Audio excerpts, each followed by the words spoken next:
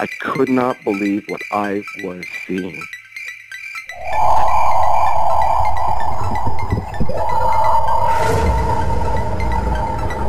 I could have filled the back of his head with 5.56, which is an absolute joke.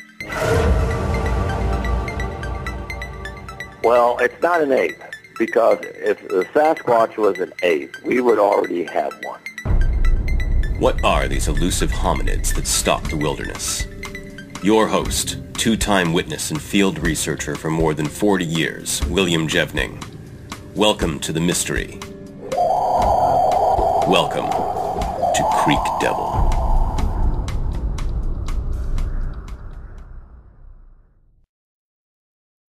Hello everyone, welcome to another edition of Creek Devil. As everyone may remember, we had Carol on last week's episode, so she had a lot more to tell, so we have her back today. Carol, how are you? I'm still here. I'm not a sack lunch yet. That's always a plus, never being the sack lunch. I'll take it. Tom, do you want to go ahead and kick this one off? Yeah, absolutely. Carol, thank you for coming back, and we're going to finish up with the experiences and the encounters that you had that we didn't have time for on the last episode. So this is going to be a part 2. And just before we start, I want to say to all of our listeners out there, if you enjoy this content and you want to support the show, you can click on the link below for Patreon, and there's different levels of support. All right, Carol, so let's, if you can remember where we picked up from last time, it was absolutely fascinating. Well, you know, I think that those creatures are fascinating. I think everything about it is fascinating because it's so new to us. And this is an old problem for me, but yet it's fascinating to, it seems like you get a little bit of information from each encounter. And, you know, I hope that I never have one of those bluff charges that I've heard about. I've never had that. And I thank God that I haven't had that, because I can't imagine what that would be like. I have had them come up a couple of times and touch me, which to me, that is too close. That's Carol, in my book, that's worse than a bluff charge. I don't know, because they're actually touching you. But anyway, go ahead. They always come up from behind when they touch me. And this has happened, let's see. If I go back, when I was a young girl and I was with a friend of mine, and we were at the same camping area on the Pomme de Terre. And our folks would take vacation each year, and we would go down there, and it was, you know, their primitive camping, I guess is what people would call it now. But, you know, we felt high finance because we had some mini bikes to share, and we had some campers we could stay in. They usually had, some of their kids at least, in a tent, and I never tented it. But we had a situation with my a friend that was my age, and we had walked down to a low water bridge there. That was kind of the hangout. I had several encounters around that low water bridge on the little Pomme de Terre. And of course, all of that now in South Missouri, all of that is flooded, and it's the lakes area now. It's all underwater. But, you know, we were down there skipping stones, and my dad had taught me to skip stones, and I was getting pretty good at it, and I really enjoyed it. My dad could skip a rock 20 skips. It wasn't uncommon for him to be able to do that, so I was wanting to get there, you know. And we were playing down there at the water, and we began to have somebody up high on a rock bluff on the opposite side of the stream throw rocks back at us. And the rocks were pretty good-sized rocks, and, you know, we weren't throwing rocks at them, but after we had thrown a few rocks, there would be this big rock come flying out of the trees up there, and we could never really make out who this was. And we got tired of it, and finally, you know, we took turns saying, you know, stop it. We're not playing around. We're not throwing rocks at you, whatever. And, you know, the rocks would land close at our feet and splash us. And we were standing in knee-deep water or so while we were playing around, you know, looking for rocks and throwing rocks and things. And I had looked up there, and I had seen, it looked to me, and here it was, hot weather, and it looked to me like maybe a teenage boy with a black hoodie on. Oh, my, I couldn't make out a face. It's like the face was, you know, dirty. The face didn't stick out. The face just kind of blended in with the whole thing. It all looked kind of charcoal to me. And I saw this long arm come off of that bluff, and it like it crouched down, and I saw it pick up a rock and hurl that rock at us. And I thought, well, that just tears it, and it didn't go over well with me. And I said, excuse me, I don't know who you think you are, but we're not bothering you, and we don't want you to bother us. And if we're messing up your fishing or something, come on down here and let us see you, and you come down and you start whatever you want to do, and we'll go away. Well, after I said my piece, I turned my back looking for another rock, and the thing beamed me real good between the shoulder blades. And then we started having rocks hailing around us, and I remember my friend speaking up and saying, I'm going to tell my dad, something like that. Of course, nothing we said made a bit of difference, and we got out of there. And I have related some of these stories to Nance Warren with Buckeye Bigfoot, and she's read some of these accounts. So I had an account, an experience of the fall. I think it would probably be the following year.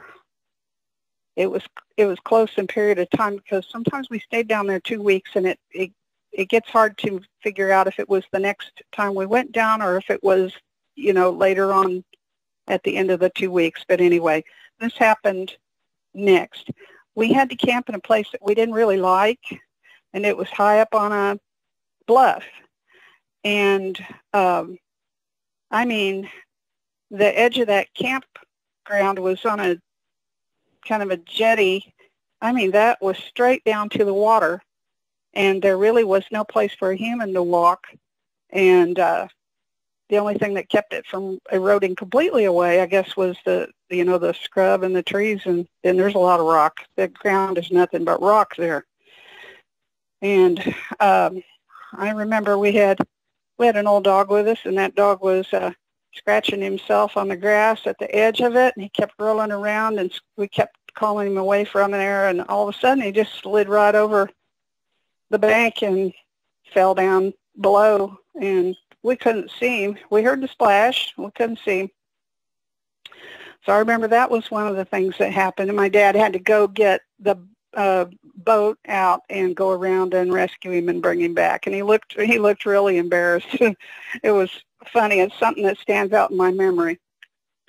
Well, I decided that I was a big enough girl that I wanted to go in the boat. And my dad told my mother, you know, we'll give her one oar, and she won't be able to get very far with one oar. She won't know how to use it. And I did. I'd been watching them all my life. I knew how to use the boat oars. And so he gave me the one paddle, and he tied me up with my, my neon vest and stuff, and put me out there in the John boat, and away I went. So my idea was to go all the way up the arm of the Little Pomme de Terre up to that low water bridge. And the water level was up somewhat, and so they had storms, that had time to calm down, and things had settled down. But, it was really dumb of me to go up that far, because it was dangerous. There were fallen trees. There was a lot of debris, on the bank and in the water and so forth. I got up to that low water bridge, and I do remember feeling like something was watching me. and it was coming from behind me on this very steep cliff, and there were caves up in that cliff that you could see the caves. I never went up there and got into it, but I guess there were young men that had climbed up there and looked in those caves. I didn't want anything to do with it. They were pretty large openings up there and a lot of brush and overgrown and all that. But I always felt creepy when I passed there, and I never really mentioned that before, but got up there to that low water bridge, and instead of turning around like I should have done and gone back to camp, what I did was I went under there, and I continued on the other side, and I had ventured up farther than I had ever ventured. And there was just this wall of broken limbs and old deadfall in the water, and I had to figure out how to get around that in order to get on the other side, because, you know, I had been up in that area, but I wanted to go on further.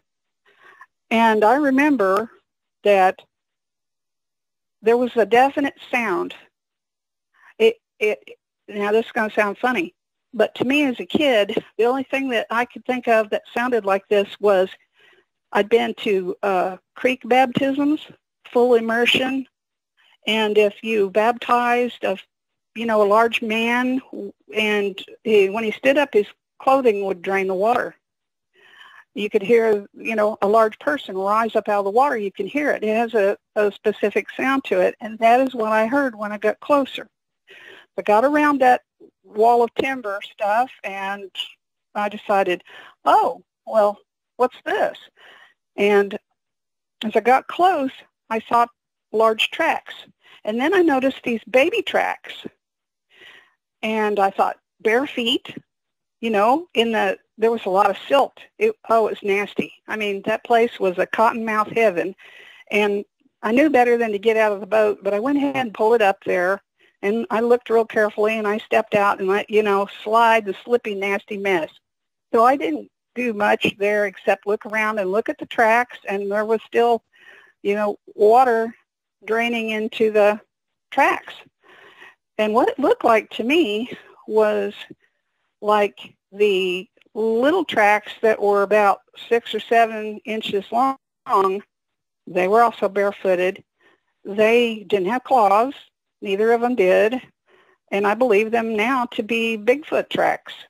And it looked to me like the adult maybe was wading in the water with a little one and set it down and rose up out of the water and maybe picked up that young one and took off, because the tracks were very obvious and went off up the bank and through the fallen timber and the dark woods, and I wasn't going to go up there.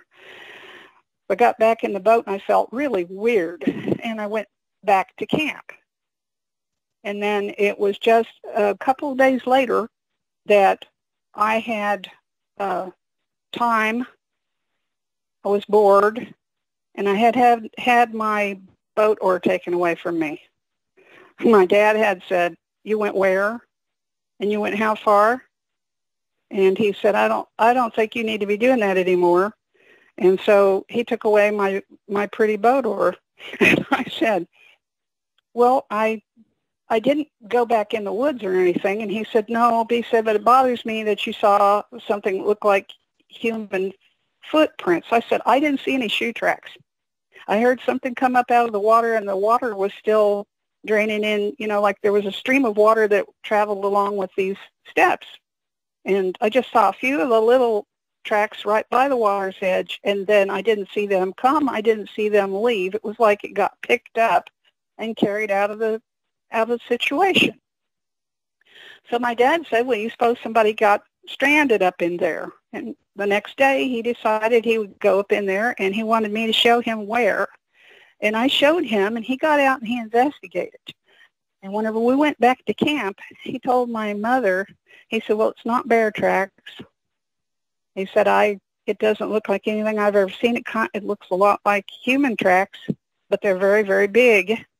And he said, I don't know who on earth would be dumb enough to take a kid and try to go into a situation like that. And of course he turned to me and he had a few stern words for me. But it was a few days after that I got this time on my hands, and I had my boat oar taken away from me. So I decided that I was going to go down to that low water bridge. And I had my mini bike out of commission, so I would have to walk it. And I wasn't used to walking that far. I was used to riding the mini bikes. And so I asked my mother if she would walk me down there, and she said no.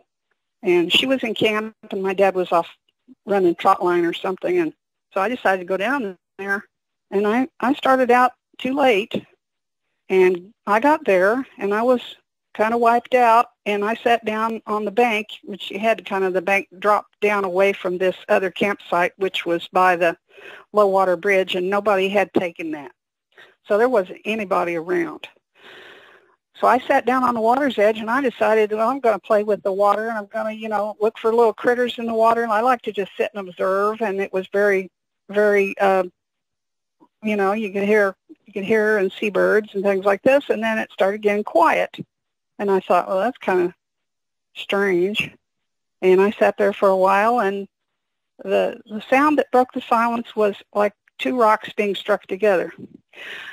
It struck once, and it was on my right side, which there was woods wrapped from the water on my right side all the way around behind me, and the woods were continuous behind me along the road between the water and the road all the way back to my camp. And they were dense. I'd never set foot in there.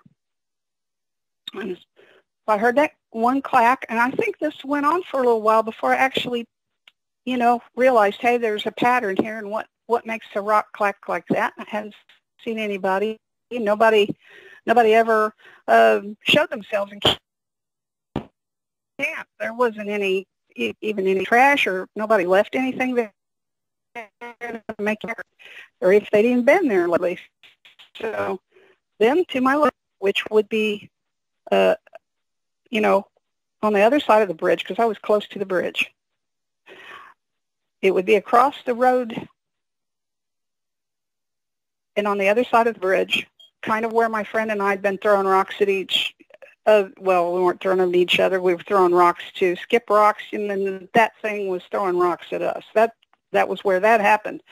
Well, there were trees up there, and there were fields, and you really couldn't see through it. And from my left, I heard clack, clack. And then after a little while, there were 3 clacks behind me, but it was some distance behind me. And I thought, well, I suppose never heard any bird or any, that must be somebody. That's what that is. It's somebody. So I waited around a little while, and I heard clack to my right, clack, clack to my left, and again, clack, clack, clack. And each time it got a little bit closer. And I thought, well, I'm going to look around here and find myself a couple of rocks. So I did. And I decided, well, I'm going to, next time that they go clack, clack, clack, I'm just going to insert myself in there and have fun with this. Well, it went clack, and I went clack, clack really fast. Well, there was complete silence. It lasted for a while, and I thought, I think I threw off their game or their schedule or something. And then finally I heard the one with 3 clacks go clack, clack, clack. And then the guy to the right, clack. And then the guy to the left, clack, clack. So I jumped in and I went clack, clack, clack and took the guy behind me's turn. And of course I'm thinking this has to be people. Well, there was a silence again. And I kept thinking, what am I dealing with here? This is not a woodpecker, but woodpeckers don't act like this. And the guy to the right, clack. The guy to the left, clack, clack. The one behind me, clack, clack, clack, getting closer. So I took my rocks and I decided, well, I'm going to show them what a human sounds like. And I just banged away and just fast as I could bang. And then I sat there quietly and I didn't hear anything for a minute. Then pretty soon I heard clack, again to the left, clack, clack, one behind me 3 times, clack, clack, clack. And then they sped up. And it ended up going something like this. I don't know if this will translate very well, but I happen to have two rocks here, and it sounded like this.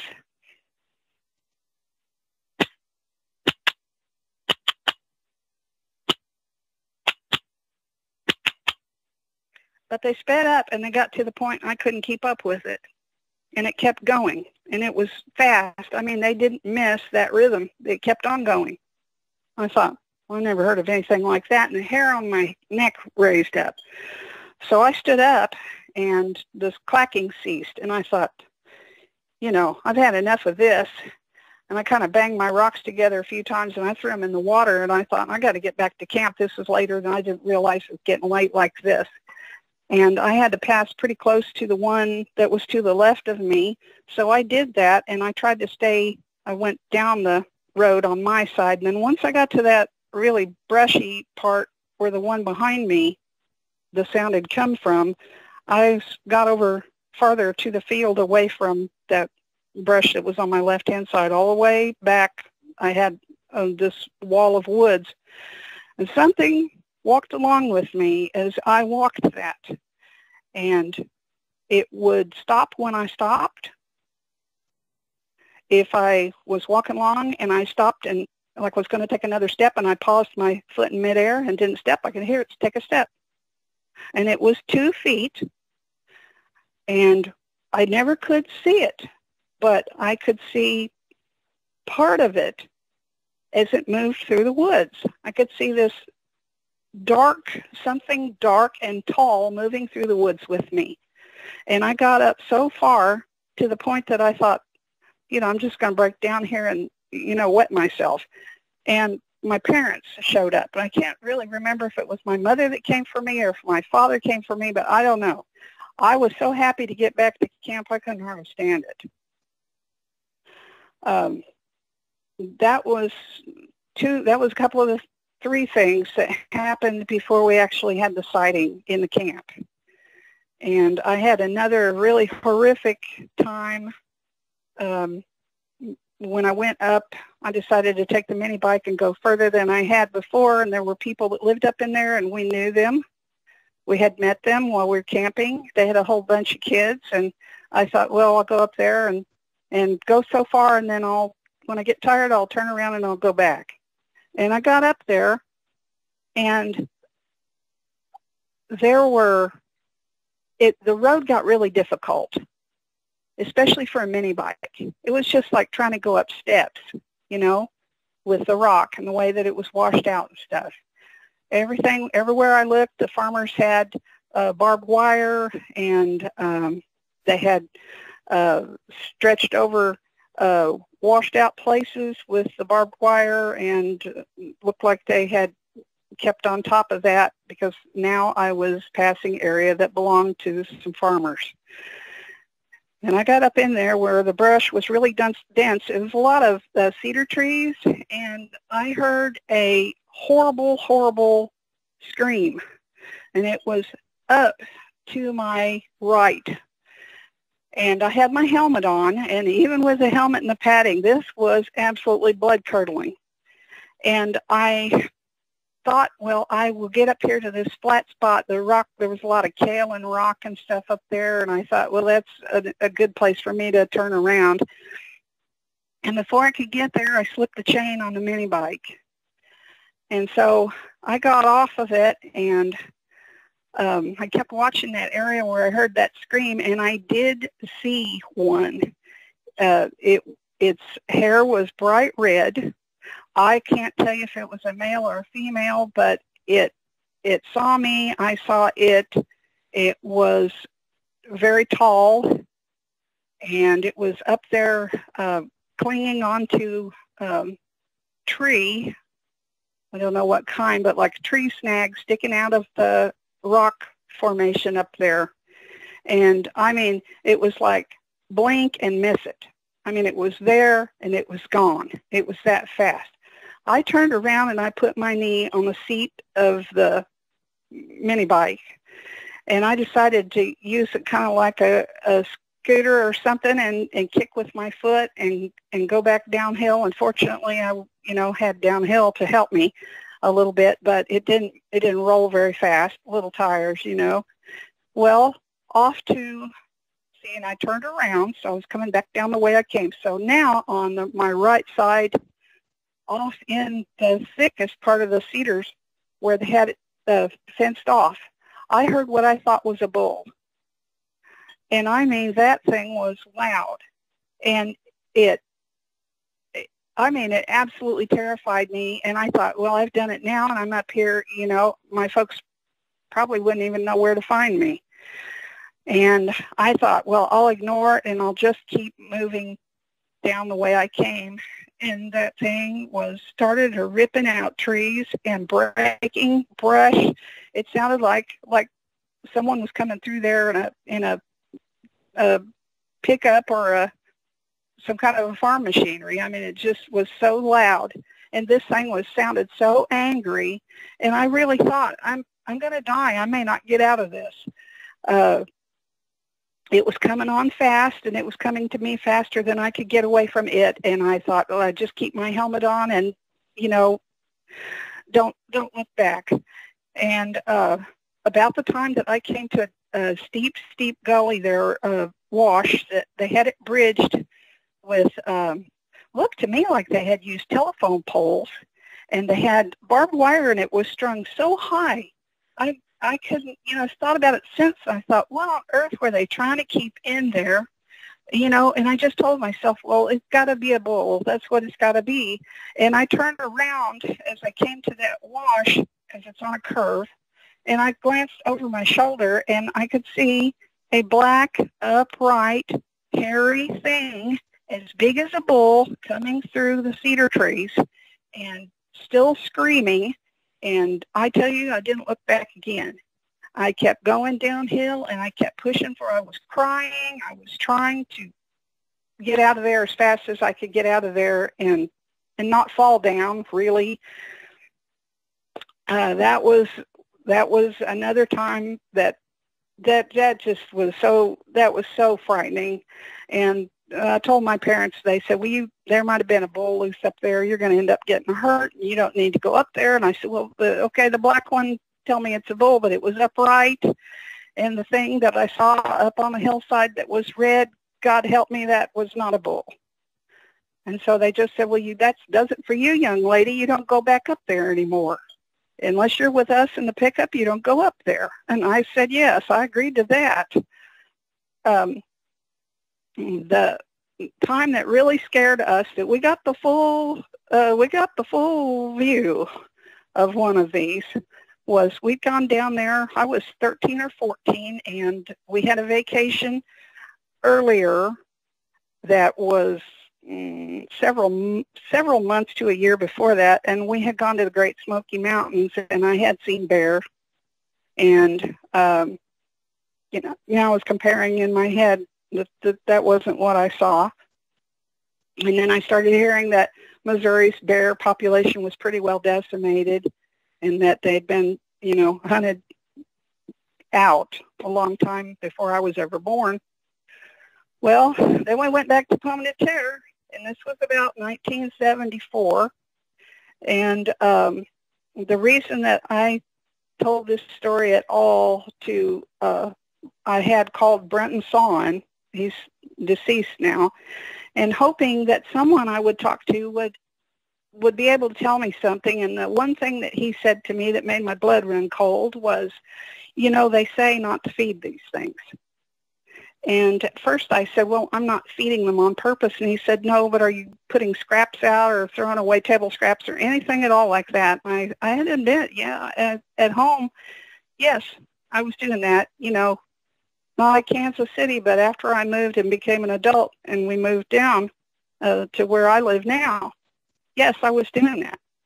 So I still was not quite over the shock of what I'd seen when I was 13, 14 years old. And I didn't have an answer as to what I had seen, except I had seen a few minutes spot on television where they showed the lineup of the, you know, black and white line drawing of where they kind of compare different creatures that had been, you know, spoken of through the years and that people had drawn or described. And I mean, that was just a flash on a news program, and that was it. And when we saw that, my dad and mom and I were all sitting in our living room in Kansas City, and when we saw that flash on the screen, our jaws dropped open. We looked at each other and went, that's what we've been having problems with. Because in Kansas City, from the time I was a little child, we would have toys come up missing, which you just figure somebody came through the yard and did that. But we would sometimes see, like my brother would have he had basketball that came up missing and a new football that came up missing, and he found them down in the gully. And when he found them, they'd been down there, and they're, coated with mud. They'd been down there for some time. It wasn't like somebody took it home and played with it. It was down there. And I had a doll that was taken that was torn limb from limb, and what it was made out of, it was put together good, and it had screws and stuff. It was made out of hard vinyl back in the day, and my dad said there wasn't any way anybody could pinch that up in little bits like it was. And children eat and then they handle things, and so I told my mom, I said, well, it probably had my scent on it, and it did, and probably food scent. And it was a doll I'd gotten when I was 5, so that happened. And then our trash was always being plundered, and my dad was always trying to build a better enclosure to keep the trash in, and it was phenomenal strength that something was showing. Sometimes they'd take the container that he made to cover the trash and completely flip it out of the way, even though he put blocks on it or timbers on it or attached it to the ground some way. It would be completely flipped over, and the trash would be gone through. Sometimes a whole bag would be missing.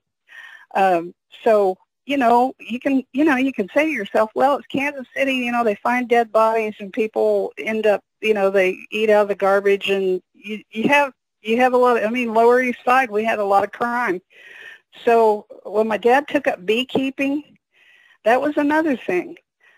He kept his aluminum boat back there in the backyard, and he got fencing, and he put very high fencing around the backyard because he put his bees in there, and he didn't want somebody's child to wander into that space. Well, I knew the flight paths of the bees, and I grew up with them, so I could go in the backyard if I needed to, and my dad could mow back there and not upset them, and I could go back there if he sent me to water them or whatever, and I knew the flight path. I never got stung the whole time we lived there, and I was in my 30s when I left, and I never got stung because we knew what we were doing with the bees. But somebody was not using the gate, stepping over the fence, it looked like, because he would lock the gate and someone would still get in there at night. It was always at night, and they would take the lids off of the beehives because he had supers, and they'd fling those out of the way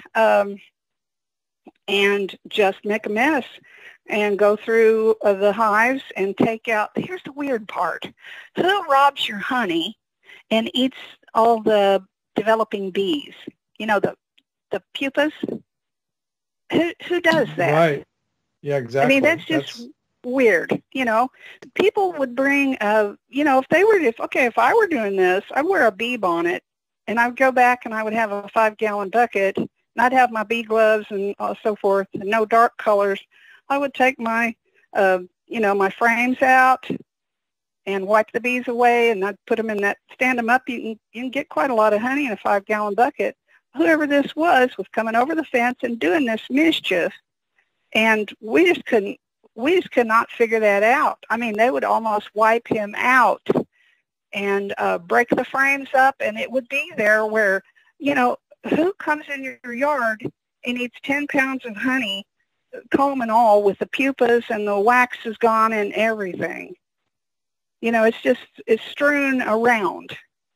So he got the idea to try to take his aluminum boat and put it behind the hives and make it almost impossible for them to step up over the fence. It happened anyway. It didn't make a speck of difference. So those are just a few of the weird things that happened when we were living in Kansas City.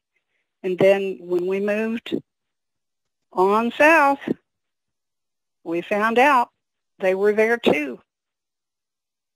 And we sure wouldn't have bought it if we had known that. And I already told you that the person that had it before us had problems with something attacking his friends and partygoers there. And then before that, the woman that owned it before that, it's on the title. I looked it up after I spoke to you again, and it says that the woman that had the property had disappeared and was not found, and that was written into the title. So, you know, that's it just odd. didn't. Wow. It's odd. It is odd. And it said, you know, it states it in a, you know,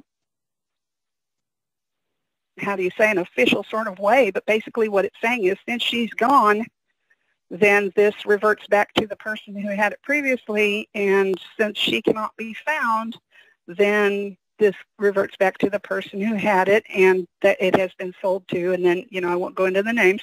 But anyway, that's right on the title to the place. So I don't know what to tell you more, except I've had too many weird experiences. Like I got to the point where I had to go outside during the daytime where I live now for it to be cool in the summer, because basically we needed a lot of things done, and I'll be honest with you. Oh, man, I'll be honest with you. We had a guy that moved in next door, and he brought in like 45 cars. Mice, mice, mice, mice, mice. He lived in a school bus for a while, and then he built a little shack, and I tell you what, the mice, I mean, we had some cats, and those cats would stand out and look like eat, you know. Mice, mice, mice. Well, mice, when they pulled those cars out of there, those mice came up under our trailer. Mobile home. A lot of people don't know what you mean when you say a trailer. A lot of Missourians just say trailer, whether they mean a mobile home or something you pull something with. But anyway, it's mobile home. And we began having problems in the night where we had central air set up. And the system was pretty new when this happened. Something very powerful was knocking the skirting in, reaching up under our home, getting hold of the plastic tubing that you put under a mobile home to carry the air, you know, hot air, cold air, and just snarling, growling, horrible tussle underneath the home, where we would lie awake all night with our eyes wide as pancakes thinking, what on earth is under there? And to the point that completely tore away all of the tubing that was underneath there that carries your air under your floor system in a mobile home. They would just knock out a section of skirting. They'd just push it in, and it would pop down, and then they would go up underneath there. And I do think it was those things, you know, the Sasquatch, because my goodness. And the thing is, that plastic is like gone.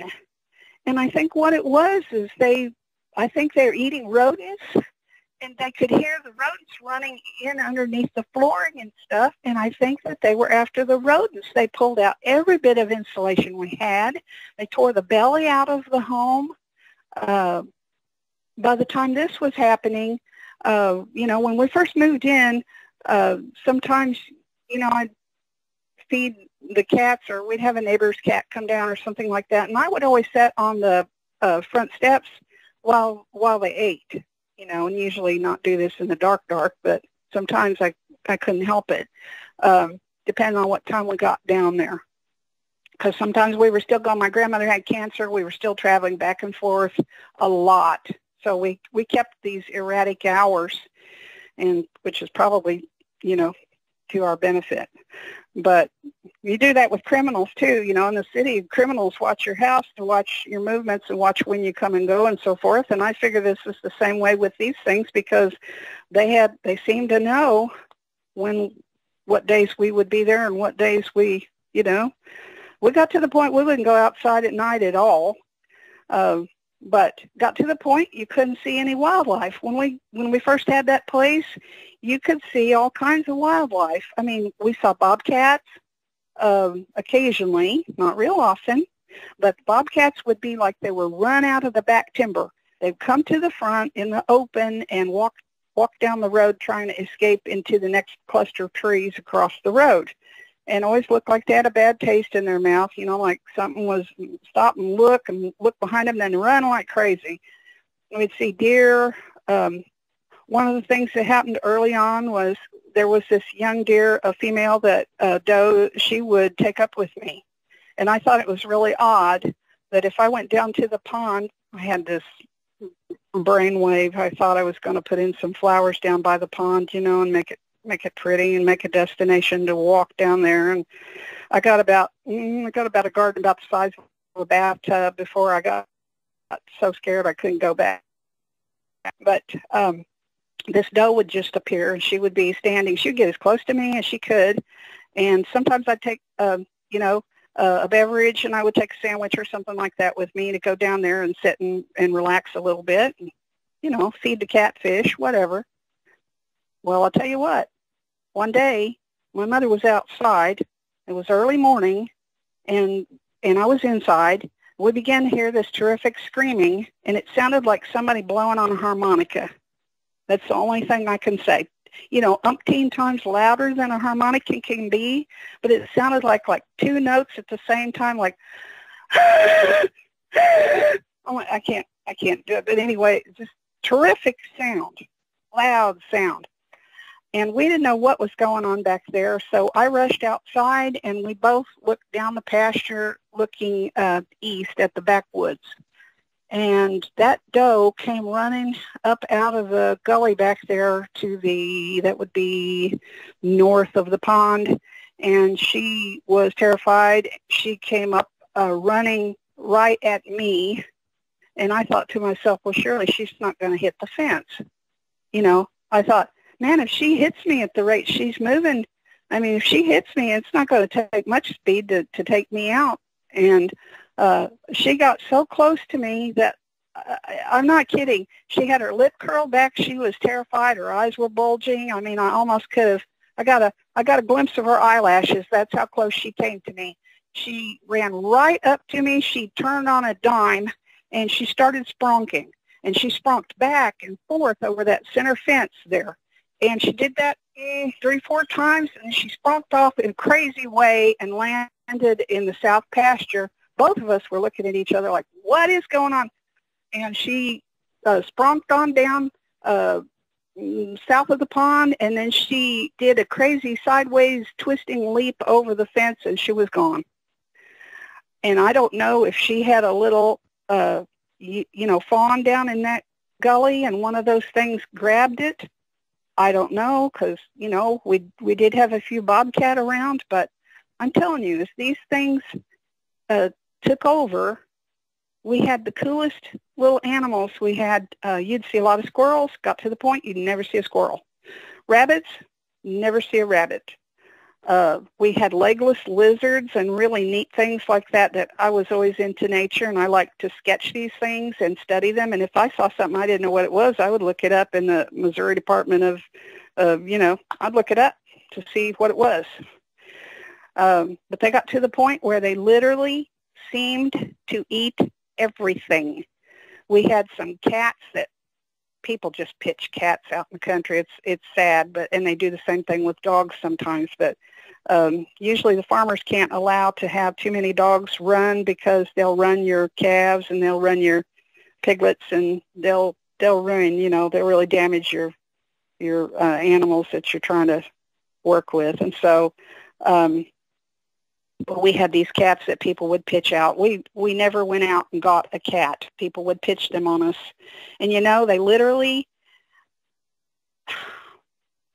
okay, I'm just going to go say it. They ate every cat we had except one. And she's sitting here with me curled up.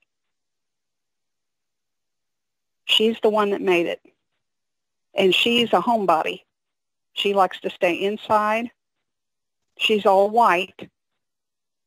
Don't know why they didn't get her. I do know that I've seen her before. If she gets scared, she'll take off up a tree. Now, I'm going to tell you something that is absolutely certifiably makes me crazy. I know this sounds like it. But she would be outside sometimes, and she would see, I believe, see their legs as they searched around at night, around the pickup and around the shed and so forth, because they had their run of the place. When it got to be night, I mean, they were out there often. She would hide up underneath a pickup that was kind of sunk down in the mud, and I mean, it's there to stay. I think that she would see their black hairy feet, and she remembered it. So when my mother got her house in town, because let's face it, after the one came inside that I told you about last time, I convinced my mother, I said, honey, you need to move out. They push you down when you're outside. They've knocked you down when you had your lunch. They've shoved me face first into my garden. It's not safe. And, you know, you don't want to throw anything away, and I understand that. But if you'll trust me, I'll try to clean things up here, and I'll make arrangements to have the dumpsters taken out, stuff like this. And I'll try to put in a pole light, things like that. You find a home and go where you're safe, where you have running water and heat, and I want to see you taken care of. So she found a little home. She got that little home. What convinced her that we were in a desperate situation was when that one came in the house with us that I told you about last time. They came in the morning in there with us. That was when I was sleeping on a pallet on the floor and my mom was on her cot. It came in with us, and I said, Mom, do you understand now? I know you've seen them. She said, yes, I have. She said, I don't want to leave you.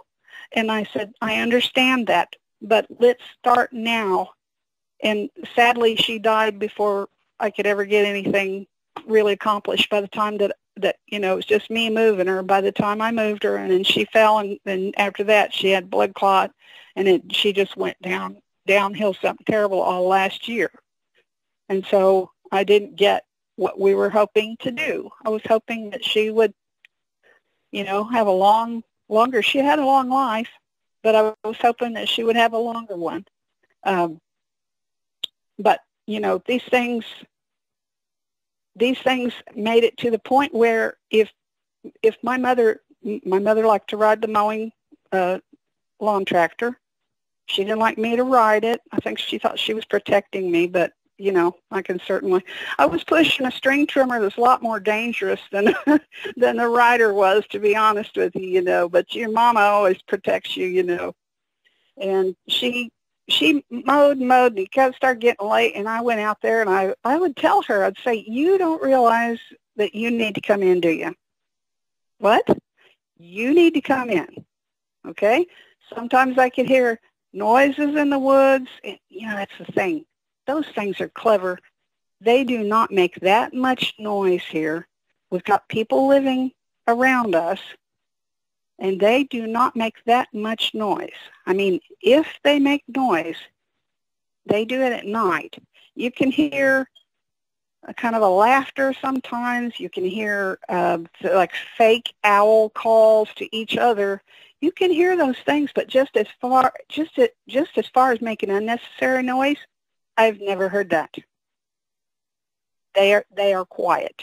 I mean, they watch you constantly, and so they're well hid, so I never really know. I just always assume they're there.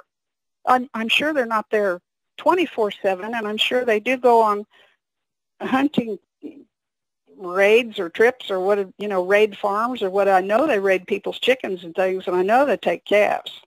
I've heard stories from other people that live in the area. In fact, not too long ago, I was standing in the grocery store, and there we all were with our masks on. And people in a small town, they know each other. And so this one person that was sacking, she says, oh, hi. She says hi to me, and I said, how are you doing? She said, oh, I'm busy. I said, yep, keeping busy. And about that time, she turns to a woman in line, and she says, the woman said something to her. She goes, "What can I do for you?" And she goes, "No, I was just explaining why my husband isn't in here." And the woman that was sacking said, "Yeah, we haven't seen him for quite a while." And 2 or 3 of them chimed in and said, "Yeah, and said his name." And she said, "Well, I don't know if I should even say this or not." And she said, "Well, is he okay?" And she said, "Well, yeah, I guess he's okay, but he's just having a really hard time." And the sacker said, "Well, I'm sorry to hear that. Is it something we can do anything about?" And she said, "Well, I'll be honest with you. He says he saw a Bigfoot." And everyone just kind of paused for a moment and looked at her and then didn't say nothing. And nobody looked too shocked. And, of course, I was in the next line picking up my sacks, and so I heard it all. I thought to myself, "Yeah, lady, tell me about it." I didn't say anything, but it's not that uncommon.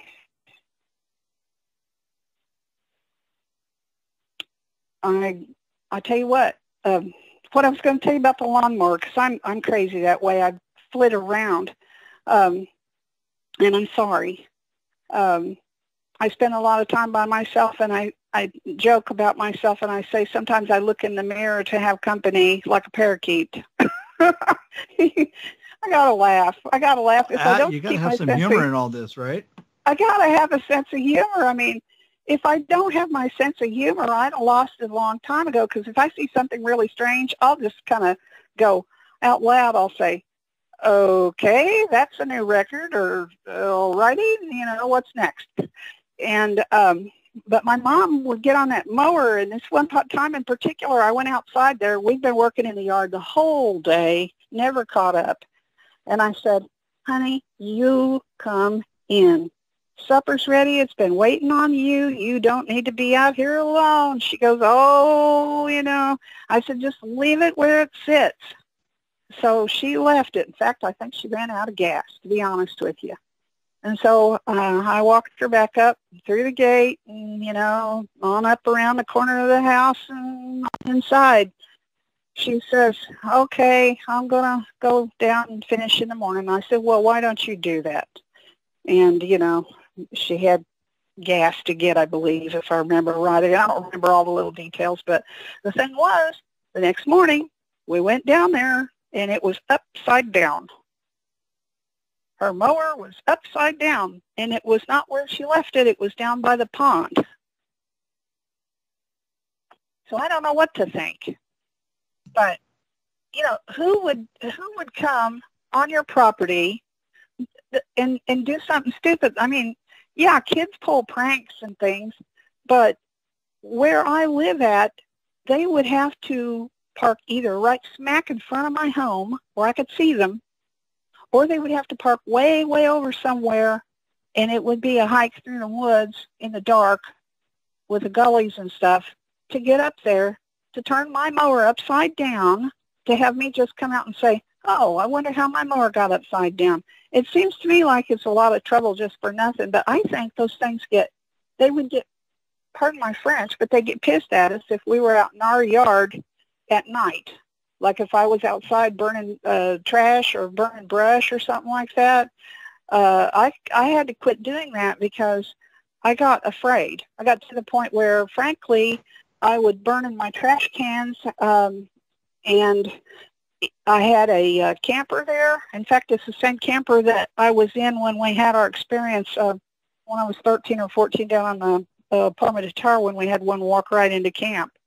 This is the same camper, because after my father died in 1980, she couldn't bear. Some people are that way. She just couldn't bear to get rid of anything and move on. She didn't know how. I don't believe she knew how. She did nothing because she didn't know what to do. I mean, she was at a loss. So I kept that camper there, and let me tell you what, I kept it unlocked. And whenever I would burn trash or something, I would think to myself, I see anything, I'm going to jump inside that camper. And I kept that camper for that reason, so that if I was in the yard, if I was working, and I was that far away from the doorway, I would step in that camper. I thought to myself, let them let them try to get me in here. And, of course, I don't like that aspect of it. And, they could roll it over, but it was against the shed, so I felt like that, they couldn't tip it that direction anyway.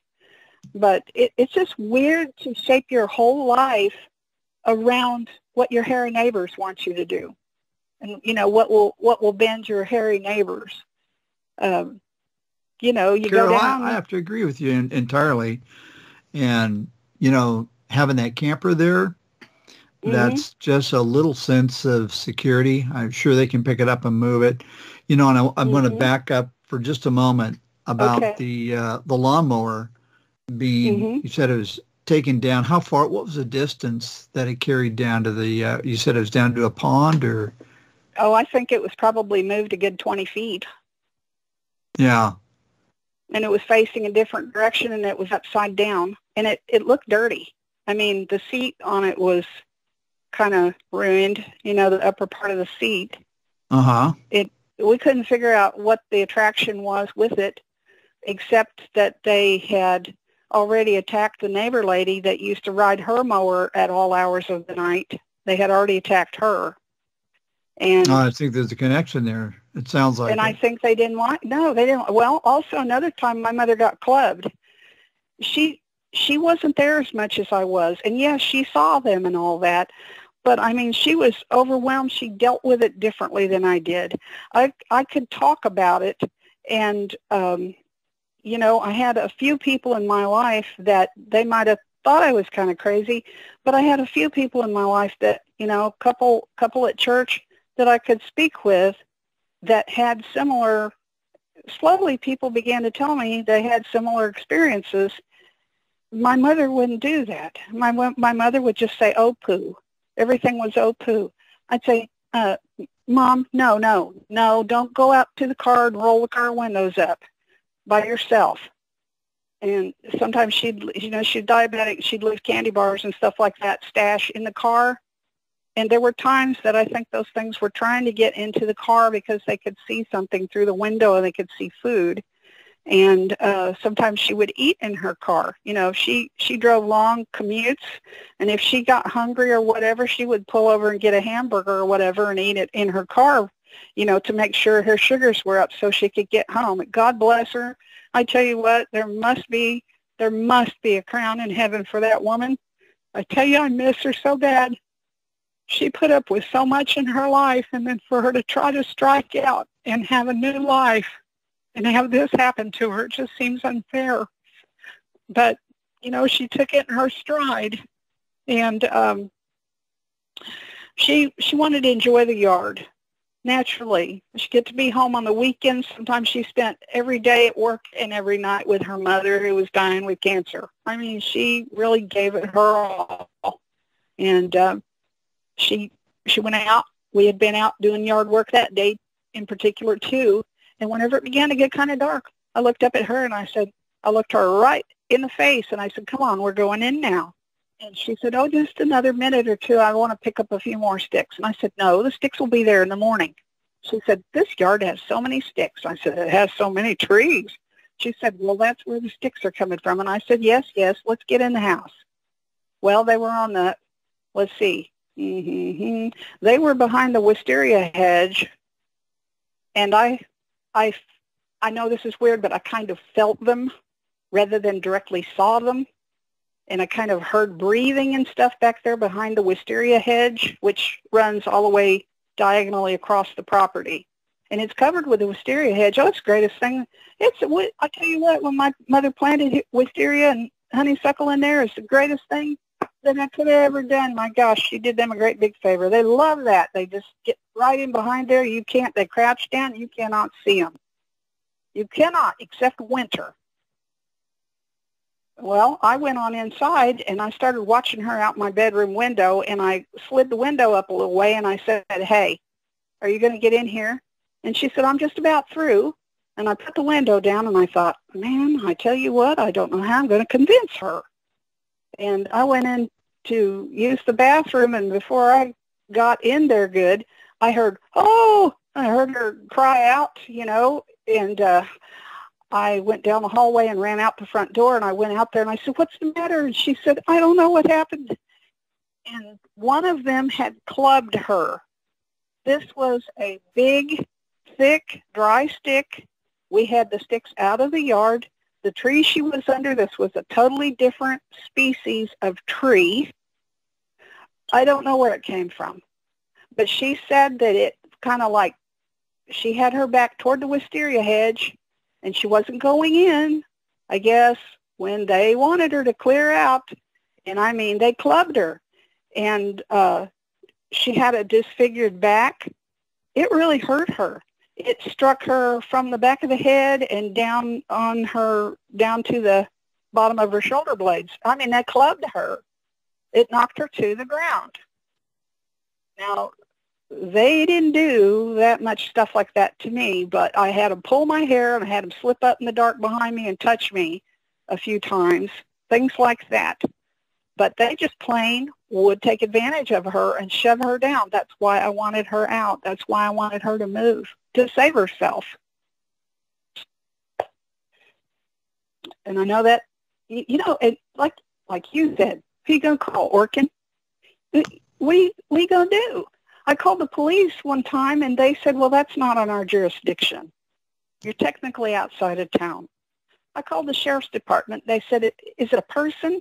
I said, well, I don't, you know how you do. You don't know. Well, yeah, somebody outside dealing with the doorknob.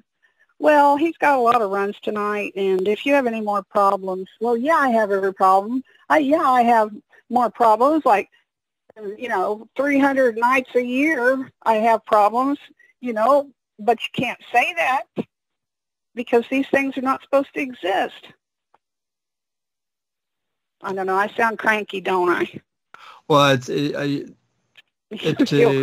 not yeah, right. It's not uncommon though. We've heard this before, where there's some hesitancy, especially if they know what's going on. Well, you had, this is about 4 years ago, you had somebody on that you went to school with, and a gal.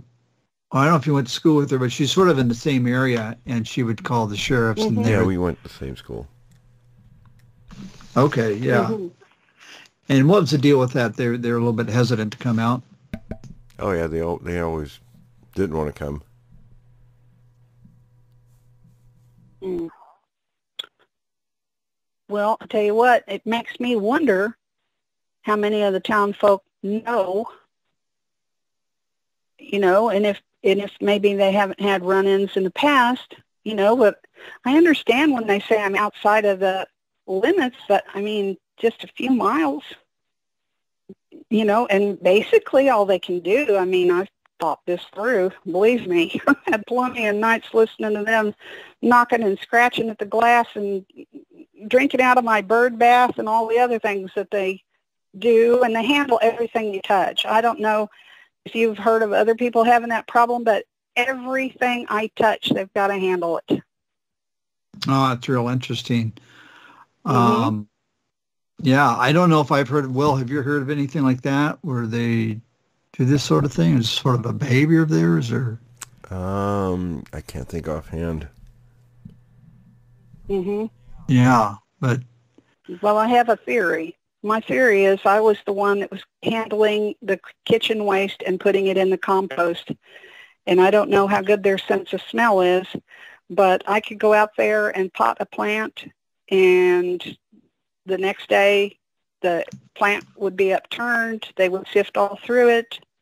I had one container that had these pretty glass pellets in it. And once in a while I would wash the glass pellets off and, you know, just walk the dust off of them, whatever. I always was picking up glass pellets. They were fascinated with these things or something. Sometimes it even made me wonder if they had rolled them around in their mouth and spat them out. The worst thing they did. There's a kind of a unsavory thought, isn't it? Yeah, it is. And you know, I'm bending down and picking these things up and thinking, what is this on here? They drink the syrup out of the hummingbird feeders. I mean, my thinking was, I'm going to fill the hummingbird feeders late at night, and then early in the morning, you know, before I really want to get out and put on sugar spray and stuff, they'll have the hummingbirds. We had hummingbirds lousy at the time. And my mother enjoyed that so much, so I kept them cleaned and filled for her, and you'd fill them up thinking, oh, there, now, the birds drank, this amount, and then I'll go ahead and fill them up tonight and hang them back up. And we hung them high. We got these big shepherd hooks. Well, these big black shepherd hooks, my mother saved up to get them. She loved that. And then we had them stuck in the ground there along that wisteria fence, okay? Tall fence, and with wisteria on it. I mean, it was high. It was higher than my head. And so, in the night, hummingbird feeders would be either they'd be off of there. So I went to the store. They said, well, go into your farm and home store and get some of this axle grease kind of stuff and put that on those hooks. Didn't change a thing. They said maybe it's raccoons climbing up those things. Well, you know what? They got sick and tired, I think, and I'm assuming here. I think those creatures got sick and tired of running into those shepherd hooks in the night because they smashed them down flat to the ground. They stomped them flat to the ground. Every one of them. So I was hanging the hummingbird feeders up in the trees and using a long pole to hang them really high because I kept thinking maybe I can hang them high enough to where, something won't climb up there and get it. I could never hang it high enough. And in the morning, they'd be all, like covered with saliva, and all the little ports would be off of them, and they'd be laying on the ground empty, or else sometimes they'd just tip them. I think they were just tipping them back and drinking them, just drinking right out of there. Well, I'm sure of it. They were swilling it down, Tom, I'm telling you. And Will, here's the thing. The first time I really heard one of them speak at where I'm living is I had taken down the hummingbird feeders for the year because, on about October 16th you're not going to see any hummingbirds here after that. So I just take them on down, clean them, put them away, and I'm done with that. Well, I had taken them down and put them away, and a couple of days later, I kept thinking, gosh, I feel like one of them's back there. I didn't go outside. I felt like one of them was hanging around close at the backyard behind that wisteria fence, and so I didn't hang around outside much. And the night came, and was at her end of the trailer, and I was at the south end there where the feeder, where we had a bracket, and we had one of the feeders right there on the corner of the home where my head was, where I slept, where my head, right where my headboard was. And in the middle of the night, I heard something very loud, very tall. It was up high. The voice was up high, and I heard like two hands pound on the corner of the home, one wall with one hand and the other wall with the other hand. It was standing at the corner, and it had such a reach that it was reaching, like toward my window on one side and clear around the corner on the other side of the building and patting the building pretty hard with the hands at the same time. And it sounded like it was mumbly, but it sounded kind of like, well, I hope nobody takes this wrong, but it sounded like someone maybe with a severe case of retardation. I couldn't understand the language, but it sounded like a language, and it sounded like this voice was begging. It sounded like it was kind of like, and patting like it was like someone having a tantrum and begging, The only thing I could think was the hummingbird feeders. Yeah, I bet it was. I have to tell you something funny too. Well, before I forget, my mom had purchased she got in on a big grocery deal somewhere, and she got like a 5-pound bag full of pitted prunes, and she had snacked on those. And I said, "You brought that whole sack out here?" She says, "Yes." She said, I said, "Well, you're not going to eat the whole 5 pounds. I know that for sure." And we were laughing about it. Well, we went inside, and she forgot to take her prunes with her. Each prune was individually wrapped. Okay, now, whatever ate the prunes, ate every single prune, and had not chewed them up like a raccoon or a possum would do. Looked to me like they grasped each wrapper by the end like a person would do. You know, you put the candy in your teeth and then kind of bite down and pull the wrapper out of your mouth. That's how all of them were. They were all stripped out like that. Yeah, I bet. Wow. Well, listen, Carol, weird. we're gonna have you back again. We're gonna wrap it up at this point. We've just about run out of time, but I want to get you back on again for a follow-up. This is absolutely fascinating. At the same time, it's it's a little bit kind of an unfortunate situation for you. So it is, but I'll tell you what. I appreciate your having me on, and I appreciate my chance to tell this, and a person goes through all kinds of feelings. When this thing goes on for years, you go through all kinds of, self-doubt. You feel crazy. You're terrified. Right now, I'm just pretty much at the terrified state. Carol, but I appreciate your having me. Carol, we appreciate it too, and stay with us just a minute, will you? I need to talk to you. Okay. All right, folks, stay tuned for the next segment.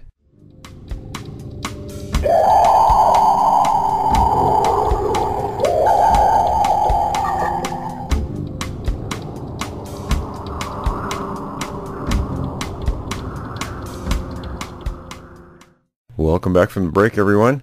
We have an update today. We have Norma, Bob, and Lisa joining us, and I'm just going to turn the microphone over to you guys. Hi, guys. Hey, guys. Hey, how's it going? Going good. Good. So let's hear what do you guys what's new and what updates do you have for us? Lisa and I finally met in person. And after what, 2 years, Lisa? After 2 years, yeah. After 2 years. She spent the weekend with us last weekend. And prior to her coming, which, anytime that she goes out or anytime that we go out, we're always telling each other and talking to each other and giving each other all our, current events and all of that good stuff. So prior to her coming, we've moved from Massachusetts to Connecticut, and we've continued to go to our research area that's in Mass, but we got some new information from the area that we live in now, and which was pretty interesting. So we met a friend of my son-in-law's. His name is Ty, and his father lives about 5 miles from us. And Bob had gone and over to his dad's house. They were picking up some rocks for a retaining wall. And Bob was asking him about metal detecting and some cellar holes that were in the woods nearby and that Ty had told him about. And Bob said he'd like to go, at some point. And Ty said, well, we've been going out there with four-wheelers, pretty much our whole childhood and into adult. And he said, it's pretty creepy out there. And Bob said, well, what do you mean, creepy? Now, Bob had never mentioned anything to Ty. We had never said anything to him about, doing any kind of Bigfoot research or anything like that. All Bob was talking about was metal detecting. So when Bob asked him that question, he said, well, Bigfoot stuff. And Bob was like, what do you mean Bigfoot stuff? And he said, well, like sounds and sightings and things like that. So they got into a conversation about, the stuff that was going on around there. And Ty had told him some stories. One of them was about a camp, what is it, like a camping place that had some sightings. So Bob came home and told me about, all of this stuff. And I said, well, that's interesting. Ty said that we could go to his dad's place at any time. We could just go there because Bob had told him he'd like to research the area and see, what was going on. So we decided to go one night, and it was the Wednesday. It was last Wednesday, right? Pretty much for our first time, and where Ty's dad lives, we have to be. It's a private road. It's dirt and it's very rugged, I guess you could say. It's in the middle of nowhere, woods.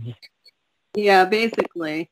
And so the road is pretty rough. It's a dirt road. It's pretty rough. And then when you get up, you have to go in for probably, what would you say, Bob, like maybe a mile? Well, at least a mile straight in the wood. Yeah, about a mile into just to get to his, again, dirt driveway, if you want to call it a driveway, or it's just a chute. It's actually an end. It's actually a dead end kind of a road because when you get to the end, you go to the right and you go to Ty's dad's house, which is another long, road to his house, and there's a lake. And then if you were to continue straight, which is the four-wheeler road, and that's extremely rough. So right in that area, by the four-wheeler path and by Ty's dad's road to go to his house, that's where we parked. We just kind of parked there. So I wasn't really expecting anything to happen, honestly.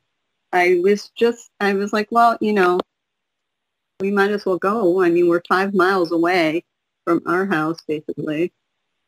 We were basing it on secondhand stories, right, too, so we didn't know the area. We didn't know the truth to any of it. So, being investigators, we figured, hey, why not? It's 5 miles away. Why not, So that's what we did. We went there that night. We got there about midnight or so. And, it's the general stuff that's going on. You hear the little animals in the woods and what have you. And we kind of chit-chatted a little bit. And, again, not really, I guess, Bigfoot related, but we were just kind of sitting there with with our recorders on. And probably about 15 minutes in from when we got there, a rock was thrown. So we were like, huh, okay. Not a pebble, a rock. Yeah, it wasn't, we're used to our other research area where they throw little pebbles at us, Are you referring to one? Yeah. Okay, that was before Lisa got there. That was before Lisa got. Oh, that's not my sense. I'm sorry. Yeah, that was Wednesday. That was Wednesday. Night. Lisa came on Friday. We went out Friday night and Saturday night. We're getting there. Yeah, we're getting there. You got to preface it with something.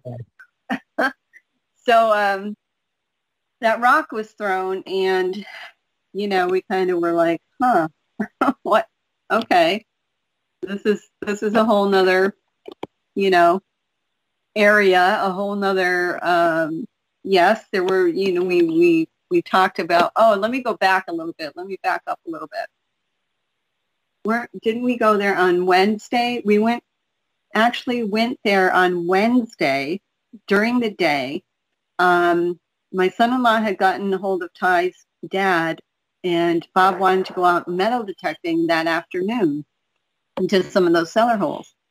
So we had gotten to, I'm sorry, my son-in-law got a hold of him, and then my son-in-law came in and told us that his dad said, that was Thursday.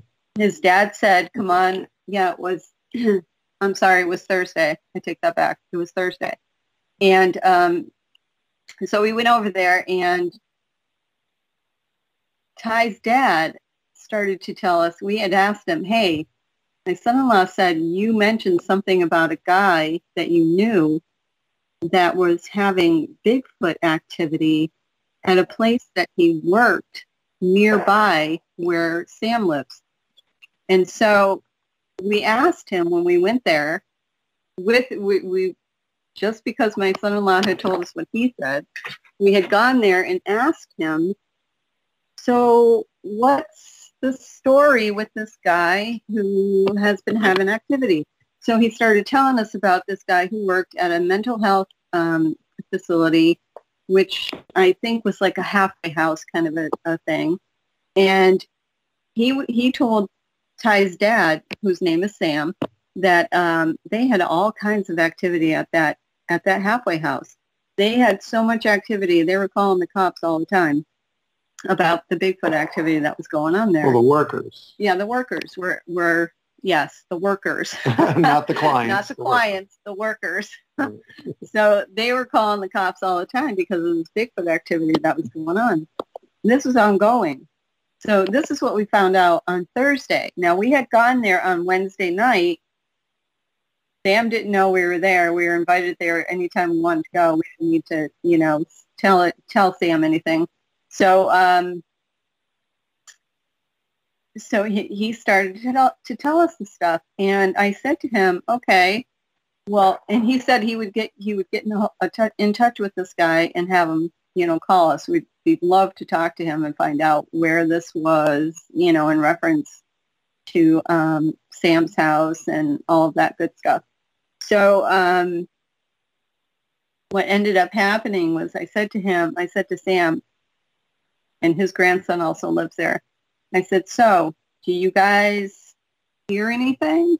Do you, hear any strange noises, at night? And he said, they kind of looked at each other and they're like, yeah. And I was like, okay, well, he goes, and they know a lot of animals out there. They know the sounds of the animals. They hear them all the time, fox, coyotes, all of that stuff.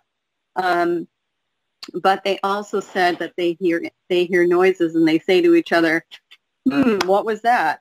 So they're hearing some noises that are out there that they can't really identify, which was encouraging. So we got that information from him. We got on a four-wheeler and we went out actually on that a couple paths, I should say. But the exact path that we, at the end of our day, that we went on was the one that was where we were parked, that went out behind us. And we took that path with the four-wheeler just to go out there and see what the area looked like and what, possibility there might be out there, for a Bigfoot or maybe several, I don't know, to be out there. And we went quite a ways in. I would have to say, what, Bob, like maybe 2 miles in. And it's pretty dense forest out there. And we checked everything out, and then we came back, and, we kind of just left, but we thought it was a very interesting area. So when we went there on Wednesday night, this is prior to talking to Sam, we got that rock thrown. There were several other things that happened that night that kind of, changed our opinion of that area. So, of course, the next day I called Lisa, and we had already planned for her to come out on, Friday and stay the weekend. So I called her and told her what was going to happen, or what happened on Wednesday. And then when she came out on Friday, we kind of talked about, again, going out on Friday night and going out on Saturday night. And that's exactly what we did. So Friday night we went out. Lisa, you wanna interject here? No, I will soon, but start off with what happened. Okay, so Friday night we get there, and we do the normal stuff. We're in our van actually, and get the H2s all set up.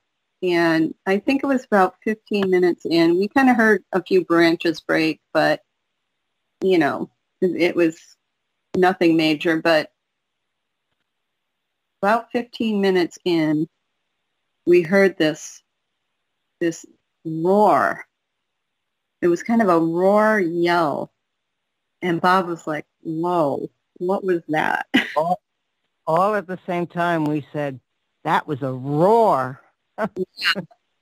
Yeah, it was, I guess it was not, I wasn't expecting it. Because when we go to our old research area, we have Bigfoot that are mute pretty much. I can't say they're always mute. We do hear vocals here and there, but that was a pretty good roar sound, right, Lisa? Oh, that was really loud. In fact, it sounded really close, which kind of gave us the creeps. And it wasn't the only sounds they ended up making. For instance, when the coyotes went off, and then we heard the screaming sounds after the coyotes. They always say that if it's got an ah sound phoneme at the end of it, it's not a coyote. Well, that's what we heard really loud after the coyotes had gone off. Yeah. What would you call that? A howl? More of a howl they did twice like that? You mean with the coyotes? Yeah. Yeah.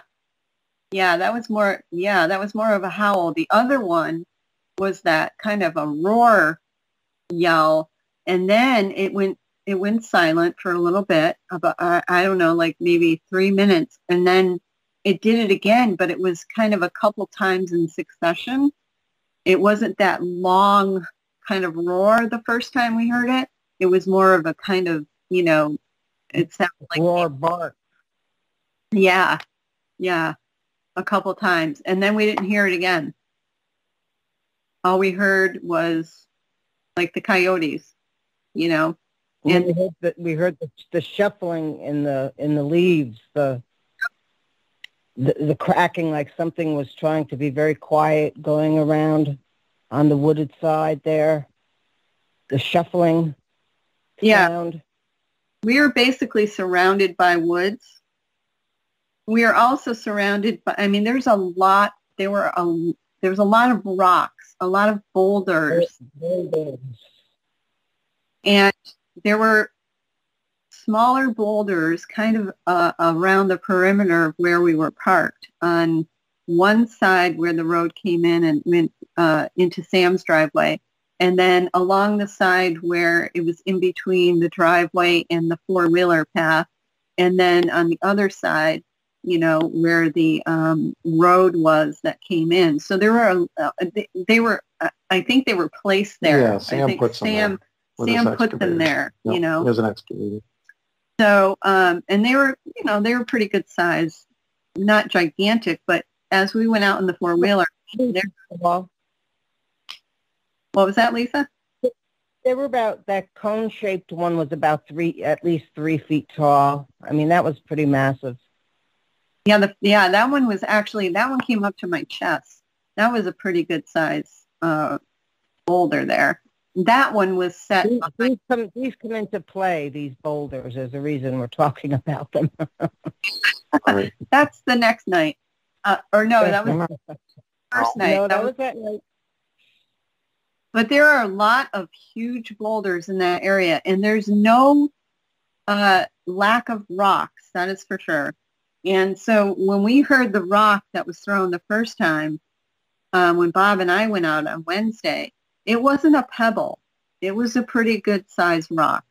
And that kind of, took us aback a little bit because we're so used to, on occasion, and I think I've mentioned this before, on occasion, in our other research area, there's a big rock thrown. Big, I'm talking like tennis ball, or baseball size. But this guy, this rock was bigger. So back to Friday night, we're hearing all this stuff, and and then we're gonna just. It was about we were just listening to the H2. 3:37 in the morning, Bob said, well, because there was kind of a little lull going on. Bob said, well, how long do you want to, stay out? And we were like, well, whatever, whenever you want to, go. And Bob said, well, let's give it till 4 o'clock. Now, this is 4 o'clock a.m. So about, gosh, I don't know, 10 minutes. It was probably about 5 of 4 when we were talking a little bit. We were talking, and all of a sudden I was like, shh, I hear something. And we all kind of quieted down. And he goes, well, maybe that was Lisa moving. And I said, no, I don't think so. And we kind of just quieted down, and we're listening. And all of a sudden, and Lisa and I were listening to this recording. I think it was it Saturday, Lisa, or Sunday? No, Saturday. Sunday. We listened. No, Sunday. Yes, Saturday night when we got back, we were listening to it. Yeah, again Saturday, and again. Yep, we were trying to hear, this specific event that happened. So we're sitting there. We'll get back to that. We're sitting there, and in the car, and all of a sudden we hear a little twigs break. And Tom and Will, do you guys remember that movie, or have you ever seen that movie, Princess Bride? Either of you? No, I don't think I've seen that one. It was with Andre the Giant. He was in it. It was directed by Rob Reiner, I believe. And on one of the parts in the movie, there's this big, huge boulder. And Andre the Giant is out of the scene, and one of the other main characters is by this big boulder.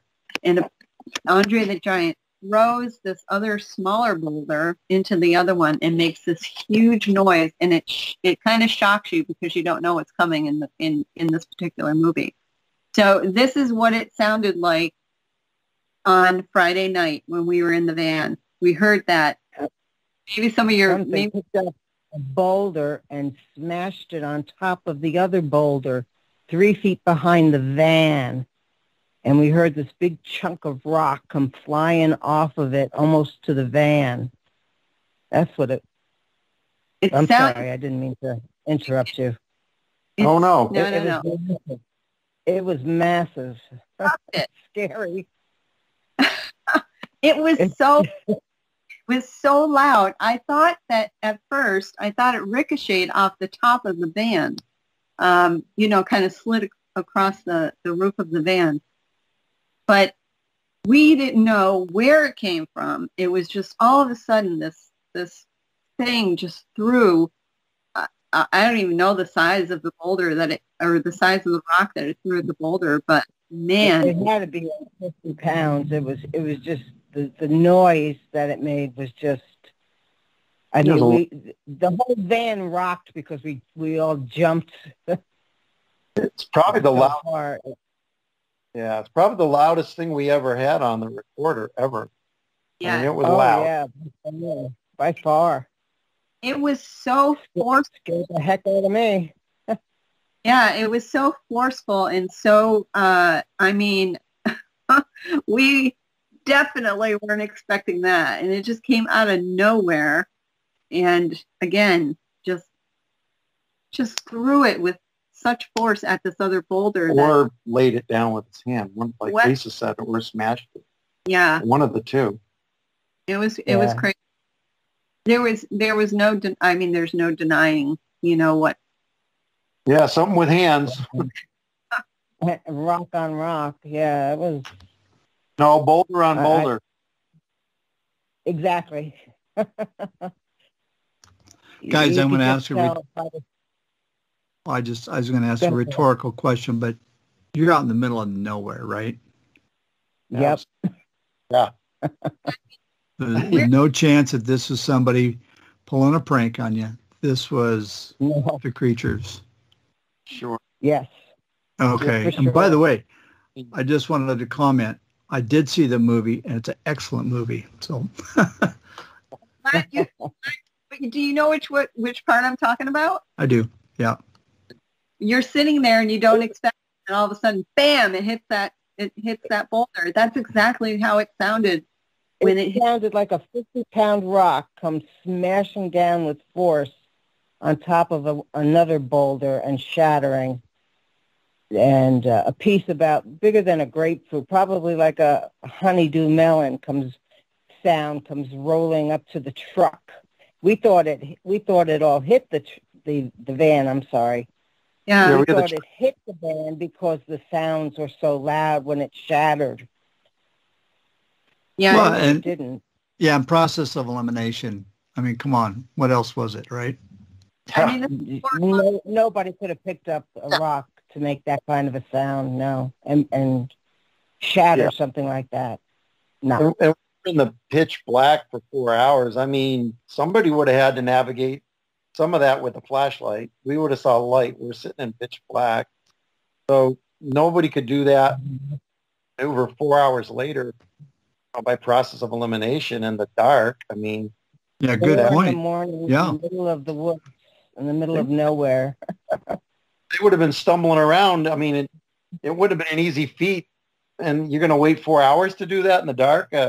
Yeah, it's just with no light. It just doesn't make sense. not to mention, And our worry was the road was so bad that if anything more happened, there was no way we could drive out of there more than 10, 15 miles an hour. That's how bad the dirt road into there was. not with the van. No way. Yeah, There's no way we 3 to 5 miles an hour. Yeah. That road is so bad. It's so bad. You have to really go slow even just to get in there with the van. And the van is, it's got a nice wide wheelbase and it's pretty good, but there's no way that we would be able to make a fast getaway.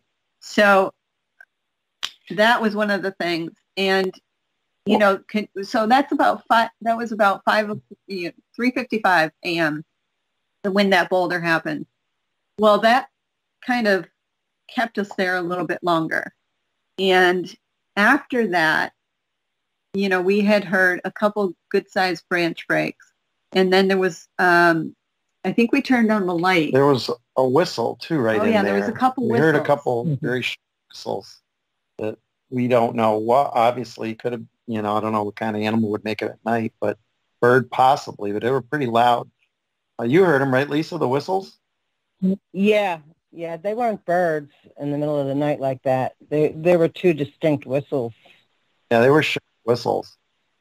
But, another thought that came to our minds right after that happened is we know our old research area and we kind of feel comfortable there. I guess comfortable is not the right word, but we seem to know kind of what to expect. We kind of been there, going there for, 15 years. So we kind of get a fair sense of when things get heated, when we should be getting out of there. It's a smoother road. We can get out fast. Faster. But things ramped up so fast. Yeah. Well, but we did. And you know what? That was after I lit up the whole area. Remember? Yeah. Yes. But I guess what I was going to say too is that we don't know this demeanor. We don't quite know what to expect after that rock incident. How heated things get. How safe are we now? I mean, we just right. Did we just put ourselves in the middle of a very hostile group? Right. We're in a new area. Yeah, there's more of a sense of unexpectancy. You kind of don't know what to expect. Here's the thing. we're new to this area, and we are new to them. So we didn't know how they were going to react to somebody being there that has never happened before. No one has ever really done that. Just gone in with a vehicle and just sat there. Again, we don't know them; they don't know us. It's this weird thing that's going on. And did that happen after I lit up the area? What's that? Did that happen after I leaned out the window, kind of climbed out the window with they've got this mega power spotlight, and I lit up all the woods in a 360? Yes, every time. There were a couple times that we lit up, and we just kind of, looked around. I think it was a couple times after either a rock was thrown or there was heavier branches breaking. So every time that we would light up, which is, like I said, only once before we lit up the second time when Lisa took the spotlight out, every time we shut the lights back off, it seemed like they, came alive again. They reacted. Right. They reacted obviously didn't want us, putting the lights on or something. So the second time, we gave Lisa the spotlight, and we rolled down the window, and she was out the window looking basically around. I think that was before we got the boulder. It was. We got the boulder shortly after that. Right. Yeah, we listened to the recording last night, and it's true what you said. You lit up first. Yep. And then that incident with the rock shortly thereafter. Yeah, it was probably after that. It was probably about a half an hour after that when we shut everything down again and just kind of sat there and talked about when we were going to leave. So after that happened, we were a little concerned because we didn't know where it came from. We didn't know if it skidded across the van, roof. We were a little concerned. We thought about leaving at that point, and then we didn't. So after that happened, we heard, was it the owls that came? Oh, yeah, maybe it was the whistles. The whistles came. It was the whistles. It was the two whistles that we heard. And shortly after that, it was that weird sound. Fake owl sound. And it was very close, and it wasn't the Who Cooks for You, No. Definitely, it was this weird, very strong, and it kind of went, woo, ah, it was weird. Yeah. I went on YouTube today, and I was trying to pick out barred owl sounds, and just by way of comparison. And I'll tell you what, everything I heard was nothing close to that. I mean, I was even trying to stretch it a little, like maybe it's a different, breed of owl, who knows, but couldn't find anything to that sound as far as it being a real owl. I mean, maybe it was a sick one, but other than that, as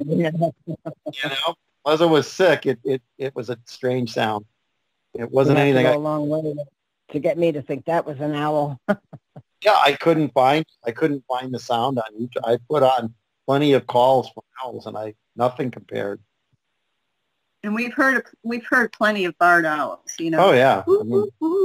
We and sometimes they do off sounds, but this was totally weird. It was different. It was ooh wah, and then at the end it would be that wah. And where's that? What is that? Where does that come Lisa's from? barred owl call was more realistic. The one you made. Yeah, when she yeah. Out the window, yeah. I did a barred owl call out the window. So after the owl, and it did it several times, but it was, spaced in between a little bit. And then at the end of it, it went quiet again. And then there was this high-pitched kind of a howl thing at the very end. So, again, don't know what that was either. So that was Friday night. Well, that got us pretty much. Is that when I made the joke? What if I just jumped out of the car waving my hands, going booga, booga, booga? When that thing was right there with that rock? Could you imagine seeing the look on his face? That was Saturday. They wouldn't let me. And no, you were getting a little too crazy Saturday night, girlfriend. No. I wanted to liven things up a little. Oh my gosh. Well, we'll get the to snapping of bones, in my estimation, isn't livening things up. You don't want to listen back on that on the H. That's wouldn't be anything on a recording of. Yeah, no. Lisa said, Brett, well, when that whole, boulder thing happened, she was like, you can't pay me to get out of the car. And then after towels, she's like, well, do you guys want to leave in case they do anything else? So, and this was about 4:30 in the morning. So we had stayed a little longer than, we had said at the beginning. So now fast forward, we talk about it the next day, which was Saturday. And we listened to the H2 that Lisa and I after we got back. But Saturday night we go out again. But this time we aren't bringing our, soccer mom van. We brought my son-in-law's huge truck. It's a diesel Cummins Dodge Ram. It's a Dodge Ram, pretty good sized truck, and we're like, we're going big this time because we need to get out of there anytime, quick. We need something that's going to handle this road. And I had also said, Bob, rather than try to get out through the road, regardless if it's in, the Ram or if it's in our van or anything else, I said, we might as well just go to Sam's house. It's a lot shorter than trying to navigate that, bumpy, rocky road. So we decided that anytime that we go out there from here on in, if anything, it's out of hand. Yeah, if anything gets crazy, we're going to head right to, Sam's house, which is far less. Yeah, it's a quarter mile. Yeah, it's about a quarter mile. So far less than trying to navigate that other road, because Bigfoot would be running alongside us. There's no doubt, especially if we're in the van. So Saturday night, we all get ramped up to go, and we ended up going around the same time of night, setting everything up, and again, more activity, but it was a little bit different on Saturday night. They didn't throw as many rocks as they did, Wednesday and Friday night. Definitely, we were ready for anything that might have happened. Not to mention, we were in a totally different vehicle. So that could have incited, some crazy activity. We weren't sure what was going to happen. So trying to remember the kind of the chronological event sequence. And it's hard because we were there Friday night and Saturday night. We know some of the things that definitely happened on Friday night, and they kind of mesh with each other. So we got there, and there was activity. There were more branches being broken. And Lisa, you said something about a tree. What was that? What was that branch you were talking about? Sound? Oh, yeah, like a big, huge branch that had lots of smaller branches. Sounds like it got ripped down and was being torn apart. The multiple breakings. Yeah. Off to the front of the van, it sounded like, in the woods to the front of the truck. Sounded like a big branch got ripped down and was being torn apart. Yes. And to me, we were having sounds that were happening like very close to us and then off in the distance. So we had things going on, and wasn't that one the shuffling? We heard the shuffling walk. Yes, I believe that was just prior to the all the branch breaking fuss that went on. Yeah, we weren't sure if it was walking fast or what it was doing, because I think we turned the van lights on again and hearing things around us. And then we were hearing things. We heard, what was that we heard off in the distance? Like a howl, few howls that were off in the distance that weren't, again, weren't coyotes, but they weren't, again, you know, we definitely had something going on right by us. And I don't know if I didn't talk to you about this, Lisa, but it sounded like there were not multiple, but maybe a couple different areas where we were that things were happening. Like you had mentioned just a minute ago about hearing it in front of the van or I mean the truck kind of off, you know, to the side front of right. And then we were hearing things in a different area. Same where we were, close, but a different area. And then we were hearing like the howl things, you know, off a little bit further away. Yeah. And again, they ended with that ah sound, which coyotes can't make, the ah phoneme. At the end of the scream, there was always an ah. There was definitely... It was higher pitched, ah, like it kind of started really high and then it went low, which is just kind of weird, kind of opposite of what you normally hear. Yeah, very, very strange sounds off in the distance. That the first night when we heard that roar, that was very close. That wasn't off in the distance. That was pretty dang close. No, that was really close to the van. Yeah, that was very deep. We rocked that van. We jumped, so all of us jumped out of our seats. That was one of the first things that happened, other than a few little twig breaks before that on that night. But it was same MO, kind of hearing little walks, little sticks cracking, and before a big event. Mm-hmm. It was very interesting because Lisa and I were talking about it. We listened to that boulder, that rock that was thrown at the boulder several times. We also listened to the roar several times, but with the rock that hit the boulder, you could hear almost like a step prior to it, you know. Yeah, exactly. I forgot about that. It was like sneaking up, but then that last step before it smashed that boulder, you heard the definitive step of it and then the smash. And it was very audible. Almost like it was at that point concentrated on throwing the rock and didn't pay attention to his last step and made a very loud step. Yeah, that was pretty interesting. Then Lisa got a little, so there was a lull.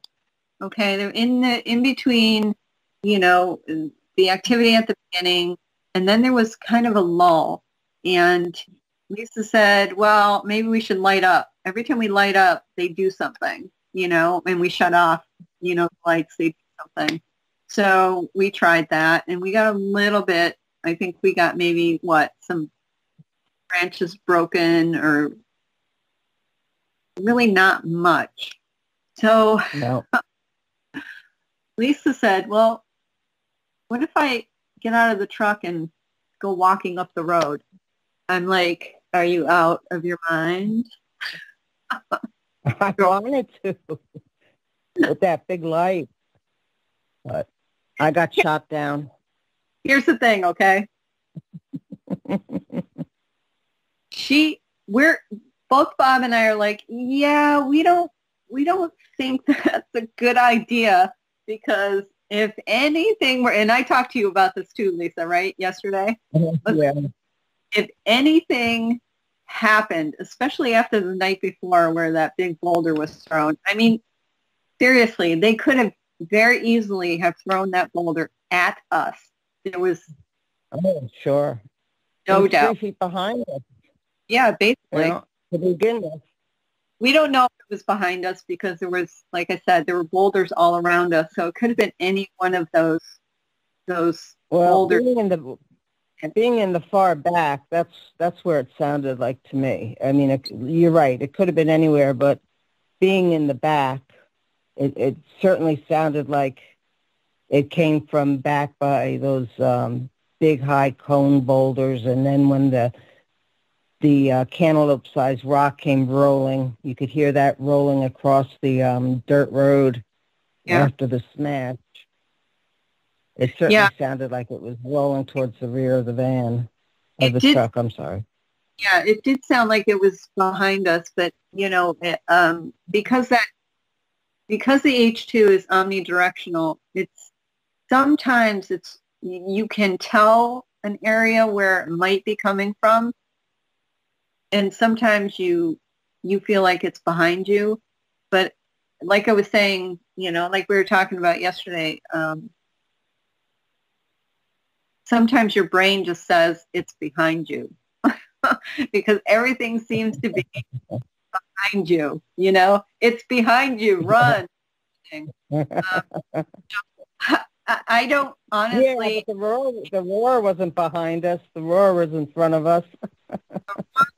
Yeah, the roar was crazy.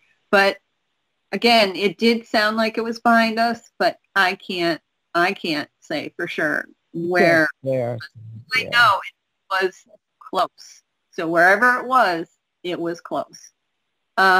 But, Bob and I are like, no, I don't think that's a good idea. I don't think you should be walking out on this dirt road. If anything were to happen to her and we have the headlights on and we're watching her walk down this road and she gets torn apart by a Bigfoot, that would scar us for life. There would be nothing we could do about it. Not that would happen. I'm just saying. If something like that would. Yeah, some people wonder why we stay in the van. There's a reason. You could keep thinking, but safety first. And to have that kind of ramped up, activity. My group here that I study, I mean, they're very, predictable. What's the word? Yeah, they're very predictable. They don't, aside from the one that ran past the tent and the two marks saw in front of the tent. That's like normally. That's like our old research area. They're predictable. We kind of, other than the bluff charge, like you said, there's the occasion, but all in all, you feel like you kind of know what's going on. I mean, I don't think anybody has a handle on what these things are doing, but you get accustomed to when things are heated and when it's just time to leave. We've done that, and it's not like none of the any of the vehicles at any point in time.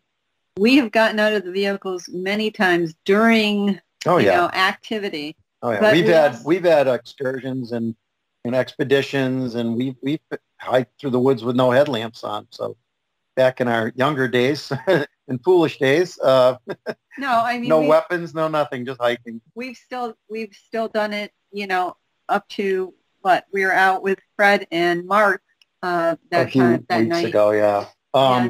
But once again, this is all new to us. This whole area, this group. I mean, we don't know. We don't know what to expect. Right. You don't know what to expect. Well, especially since there seemed to be a perceived aggressiveness right off the bat. That's what kind of alarmed us a little bit. Neither of us are in our normal research areas have a group that's anywhere near, with the exception of the bluff charge you guys got, and there was a reason for that. None of us have experienced that type of aggression right off the bat, perceived aggression. Yeah. Hey, Bob, Lisa, and Norma, a quick question. Did you guys get a count of how many creatures are in the area, how big a group it is, that sort of thing. Yeah. No, but definitely more than one. We could tell one night that was probably a minimum of two. The minimum of two, I can tell you that. Yeah, at least two in that particular, at least that one. Well, in the immediate... And it didn't seem to be the typical juvenile activity that both of us have experienced with our groups. You know, pebble throwing or the running past my tent. You know, I saw the shadow outline, kind of hunched over, running past the tent like, gee, like a teenager, what can I get away with without really interacting with them? This was a whole new ball game. This was very close, very loud, very big show, I think, of either strength or intimidation. If How many times in total have you guys been out in this new area? Bob and I went out 3. Well, yes. Well, we went out one time at the very, very, very beginning where it was too windy and we couldn't stay there. So we didn't experience anything. We just kind of went out there and just to get a feel of the area and what have you. And then, you know, we left pretty quickly after that because the wind was, you know, it was just too windy. But the first, I guess, real research time that we went out there was that Wednesday. And that's when we got the rocks thrown. This is all just like 3 times total. Yeah, three to and then I was there the last 2 times, Friday night and Saturday night, when it ramped up. So we don't know what to expect. I mean, we kind of do now. We don't know if they're going to get accustomed to us. We don't know if they're going to continue to be. But as far as a group, more aggressive, we don't know how. I can say though that Saturday night it seemed like there was something off in the distance, and there were a couple around us, immediately around us. Yeah. So at least 2. Hard to know. Yeah, at least. Yeah, there were a couple points you could tell there were different sounds coming from different directions happening at the same time. As subtle as they were, you could hear the walking. And that was immediately around us. Yeah, while something in the far away was happening as well. I mean, the howls, the screaming, the fake owl screaming. Yeah. Well, this place is very huge and remote. We'll have to get a hold of you, Tom, and let you get a Google Earth type search of it. It's Sam told me that you could ride a 4-wheeler on these trails out there and go out all afternoon and not even be on the same trail. So never be on the same trail twice. Yeah, well, Bob, you took the words out of my mouth. That's kind of where I was going, was just how vast is this area? And it sounds like it's a pretty vast wilderness area. Is that right? It is. It borders a couple state forests. Well, probably more than a couple. And when we were out in the 4-wheelers, we had gone in, like I said, about 2 miles. And at one point when we were in there, there was a sign. And like I said, it was weird to see the sign out in the middle of nowhere. But it said it said something about a conservation area. So also, in addition to state forests, there's a conservation area right behind where we were. Not probably, about a mile in? We'll have to research, see how big that is. But and we were pretty close. Do they have restrictions? And the Rhode Island border. Right. I think I didn't see any restrictions. Yeah, we didn't see any restrictions. No, not like 4-wheelers or anything like that. Matter of fact, it's a popular 4-wheel area. It's. I think they ride 4-wheelers out there and dirt bikes, but there's not. I mean, I think we could probably manage it with my son-in-law's truck, but it's pretty nasty, gnarly roads out there, And there's big dips, where there's basically pools of water that unless you have something. They're not roads. They're quad tracks. Yeah, it's not roads. No, they're not roads. They go all woods. They're not. They weren't made as roads. They were made by the quads. Yeah, and they go out. Like I said, Sam lives there. He's very knowledgeable. He lived there his whole life. He said you'll never be on the same trail, so it's got to. It's got to be pretty big. But it's got to be huge. Well, just the parcel we were on was about 175 acres, right? And that's just the owned land. That's not the conservation area or the state forest or anything. I think part of that is the conservation area and the state forest. Sam owns 11 acres around him. There's this huge lake behind his house. And then, again, like I said, state forests that are all around there. And there's also, camping places around there as well. One of them being what Ty was talking about, having, Bigfoot activity. Are those primitive camps? I never asked. I'm not sure. No, I don't think so. I don't know. I have to. We got to get the name of the camps. Yeah, grounds. we have to get a hold of Ty again and. Yeah. Once again, we're new to this whole area, so we're just learning. We're just kind of thankful that all this is happening just 10 minutes from our house. So we don't have to travel far to research. Kind of glad about that, being researchers. We're not going to give up our old research area. We are still going to be active there as well. But when we can't go there, which is, an hour and a half away. An hour, 15, an hour and a half. We're very happy that this actually, came up. It's pretty interesting. So far. May not be saying that in a month or so. It is. I'm not going to lie. It's unnerving. Going to a new place, trying to figure out whether you're going to come out alive or not. That's why we're going big. When we bring a vehicle, we're going big. So whether it's, giving us... I think you can still rip the door off of that just as easily as the van. So I think it's perceived comfort. I was just going to say, it's more feeling like we're a little more safe than, being crumpled in the van or rolled. Maybe it would take a little bit more to, right, tip the truck over. And the truck is much higher, and I don't know if that's better or not, because the truck is so much higher, I'm feeling like I might be looking face to face with a Bigfoot some night, right in my window. So I don't know if that's good or bad, honestly. One night, looking at his belly button. A few of them one night for sure, because they seem pretty active in this area. So I think one of these times we're going to light it up or swing that light out into the woods. We're going to have something right there, because all these rock crashing and sounds, I said they're close. So, and like I said, these they don't seem to care. They don't have a lack of rocks. I mean, these rocks that they're throwing are not little pebbles. They're good size.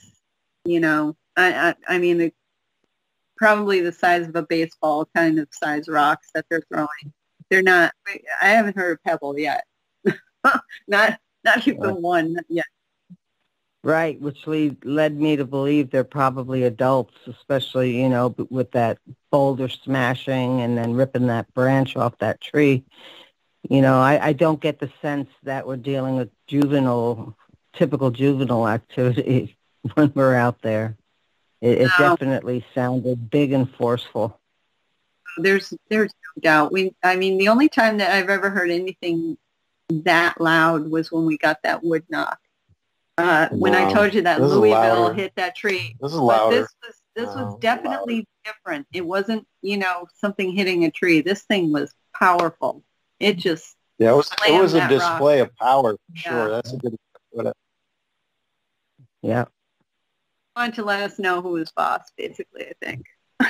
or get us out of there. I think so. Yeah. Intimidation, definitely. But they're not so far, they're not hitting us.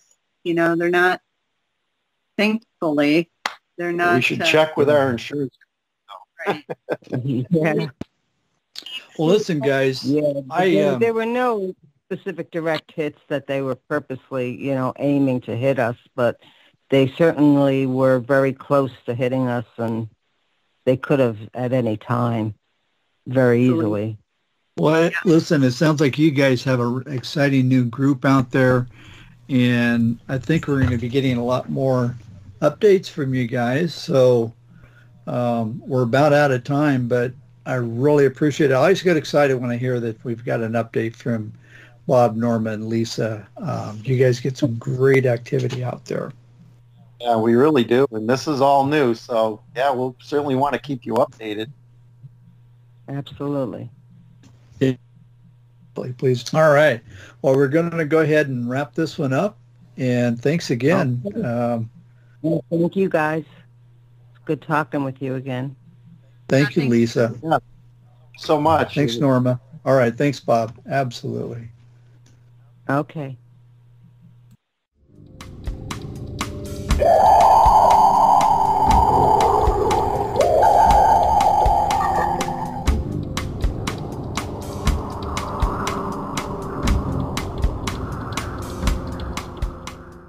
Welcome.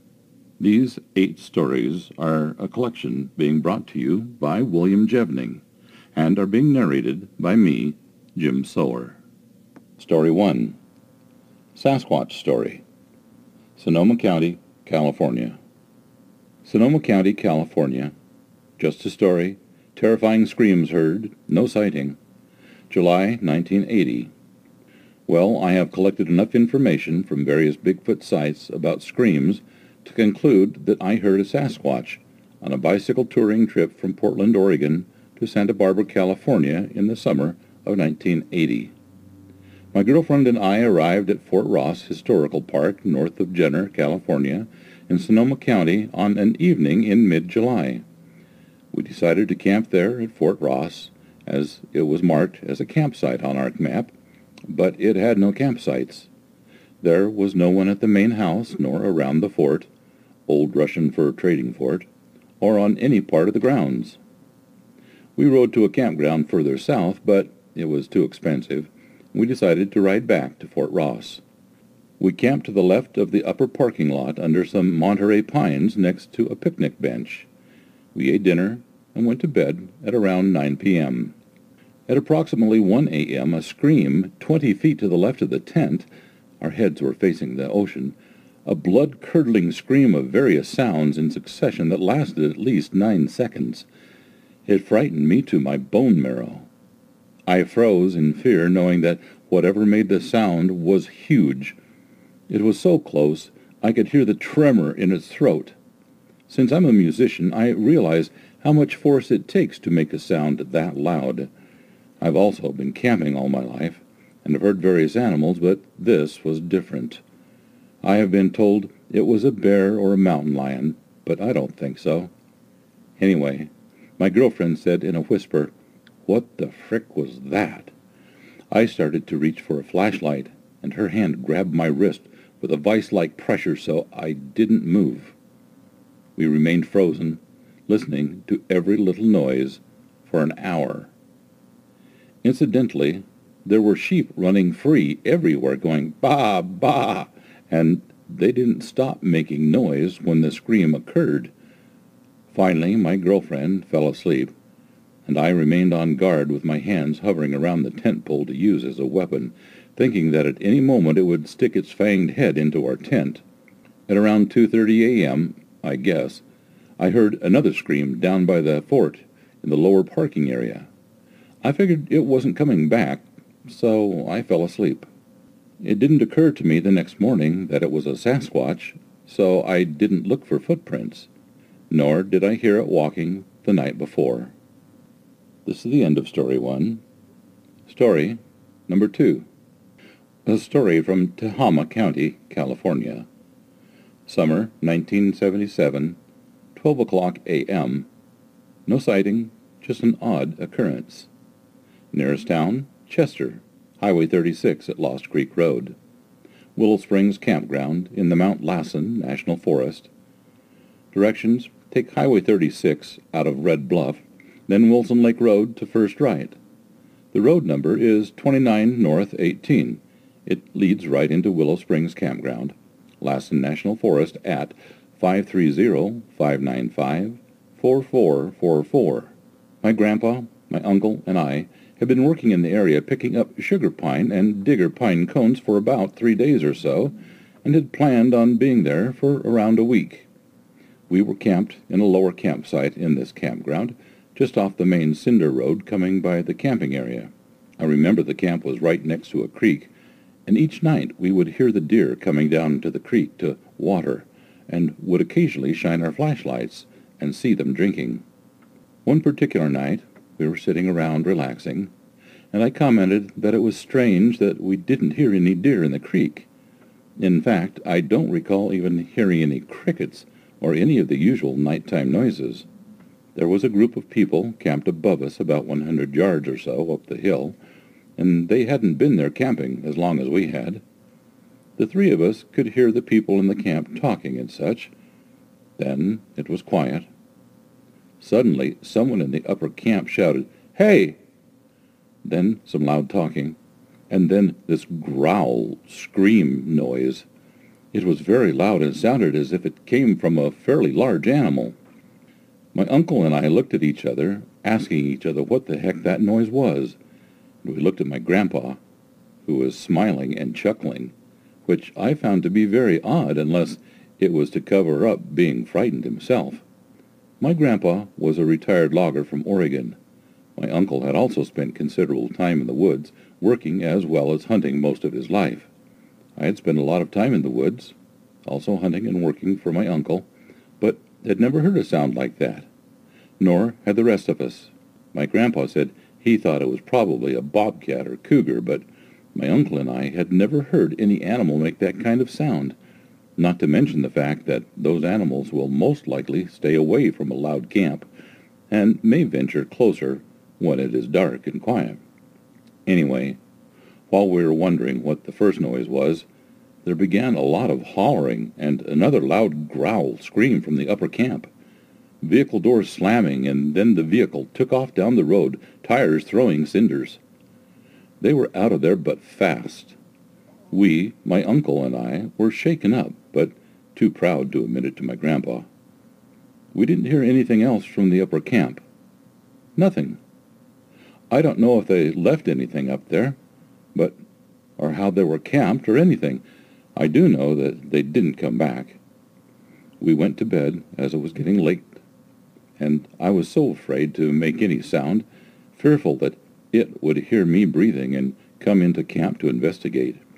We left a couple of days later, but I don't recall hearing a deer in the creek in the evenings after that night. All of the information given here is to the best of my recollection. As for the terrain, it was heavily wooded pine forest, quite a bit of brush around the creek area. That's the end of story number 2. Story number 3. Weaverville, Trinity County, California. A young grocery clerk in Weaverville, Trinity County, took me to a point at which he came upon a light-colored Sasquatch during the winter of 1994. It was not far from Big Bar Ranger Station, where he and his girlfriend used to park and neck after work. Engaged in some heavy petting, they were interrupted by the rocking motion of his Chevy Camaro. They looked around, thinking it was one of their friends or other kids screwing around with them, but the windows were pretty fogged up. There was little visibility. Determined to confront the intruder, the young fellow bounced out of the Camaro, screaming, "Knock it off!" in a most assertive tone, only to find himself face to face in the pitch dark with a hulking figure he described as a bit taller than he was. Stunned, the kid backed up into the open car door, unable to move. He said the Bigfoot, with his left fist, wailed on the roof of his Camaro, beating it at least 3 times, but barely denting it. "I heard it breathing. Man, I'm telling you, it was alive. Scary blankety blank. I heard it breathe. The informant called to his girlfriend inside the car, in what she later described as 3 octaves higher than his usual voice, telling her to lay on the horn. Upon hearing the sound of the horn, the Sasquatch sidestepped, backing away from the car, and stared at the kid. I couldn't see his eyes or facial features, but it was clear he was facing me and looking at me. Even as dark as it was, he was only lit up by the car door light. The terrified kid said he got in the car, locked the doors, started the engine, and did a quick U-turn on Big Bar Dump Road. Amazingly, he said the Sasquatch followed them up the road where it turns onto Corral Bottom Road, keeping pace with the car for several hundred feet before trailing off where they could no longer see it. I spoke with the 2 informants at J.C. Cafe in Junction City for more than 2 hours. Their account never wavered, and they still showed great fear in recalling the event. The female witness never actually saw the creature, but said she heard its raspy breathing. It was evidently too dark to get much of a description other than what he could see of the creature, illuminated by the Camaro door's light. He knew right away what he was looking at, but in the shock of the moment, he was able to distinguish little. Responding to my question, "Did you see a reflection from its eyes in the car light?" he replied there was no color or light emitted from its eyes. There was no smell from the creature, and he could not tell if it was male or female, only that it was this humongous, dark, towering image that he could hear breathing quite heavily and with angry intensity. He said it kept pace with his Camaro to about 20 miles an hour. Then it trailed off, but he wasn't sure of his speed. His girlfriend, amazed by it all, only saw a blurred image through the foggy windows. A happy ending to this story, though. The amorous couple are now married and expecting twins. This is the ending of story number 3. Story number 4. Late at Night, Canada. In June 1996, Chief Editor of Animal Watch, Alex Michael, wrote of her encounter with Sasquatch in Volume Number 1, Issue Number 10. I thought to copy the article here as I found it one of the more chilling accounts I have read, and educational as well. Late at Night, by Alex Michael. A true story. My family has always been notorious for doing things at odd hours, and as you may well know, the strangest things always happen late at night. It was an unusually warm autumn some years ago, and at 16 years of age I had just finished a summer job as an arts and crafts camp counselor. The only thing left to do was pick up a rather large trunk filled with my belongings. Unable to fit such a large trunk inside the VW Beetle I had purchased just a few weeks before, my mother was volunteered to transport it from the mountains back to the city in the larger of the family cars. Summer camp was a very wild place for me, with staff partying every night until the wee hours of the morning. My room was near the entrance of the staff residence where all these parties took place. By late July, sleep-deprived party wimps like myself were weeded out, so I built a single mattress-sized platform in the woods and then covered it with polyplastic. Bow Valley Provincial Park, an undisturbed protected forest, was only a stone's throw away. It is there that my mother, a small dog named Willow, and myself were going to retrieve my trunk at 3 o'clock on a Monday morning. Why 3 in the morning? Well, I could say it was the heat, but it was mostly because my father had not yet been told that the car would be leaving town. There was also my adolescent fear that knowledge of the platform construction would somehow reflect itself in a summer paycheck I had not yet received. My mother had to be at work by 6:30, so we had less than an hour to complete this covert action. As we approached the highway turnoff, a sliver of the moon cast a glowing border around southwestern Alberta's Mount Yamnuska. Driving several miles along the gravel road, the camp looked deserted. Summer staff had cleared out several weeks before, and a handful of permanent staff were either taking days off in the city or asleep in cabins several miles from the summer campsite. Angling off on the side of the road, my mother left the headlights on, pointing into the trees.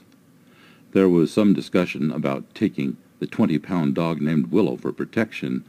However, Willow's track record for wandering off severely threatened a successful completion of the mission. Plus, very uncharacteristically, the dog named Willow now refused to get out of the car and was partially hidden under the driver's seat. Car headlights were of no value after the first few seconds of meandering through the forest. We had a flashlight, but I was having difficulty remembering the exact location. The 15-minute walk turned into a 30-minute skin-scraping bushwhack, but finally we arrived at the isolated platform, even though the flashlight batteries were now dead. I assured my mother all that needed to be done was to take down the polyplastic rain cover and carry back a mattress and the trunk. It should only take 2 trips. She was noticeably silent as we began working in the darkness. My mother began untying strings securing the poly to the ground, and I was kneeling on top of the 4-foot-high platform, stretching up to reach some tangled binder twine knots tied to a tree. A pungent smell suddenly flooded the air. My eyes moved from the knots to the tall length of plastic. There, distorted through the semi-transparent poly, was a huge shadow only about 7 feet away. With the 4-foot platform and me kneeling on top, the creature was easily at eye level. A split second later, there was an incredibly loud screaming roar.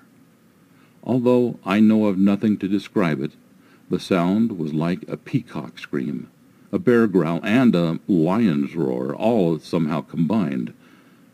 I can't tell you if I screamed. I can't tell you much of anything other than my eyes continued to peer through the plastic at this massive shadow. My 5'3" tall mother had somehow leaped into the air and was now up on the platform beside me. Whatever it was finally turned and walked slowly away on its long behind feet. We continued watching as each heavy step could be heard contacting the ground.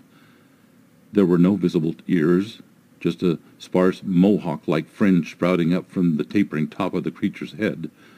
From behind, the upper body appeared massive. It continued to walk upright until disappearing into the trees.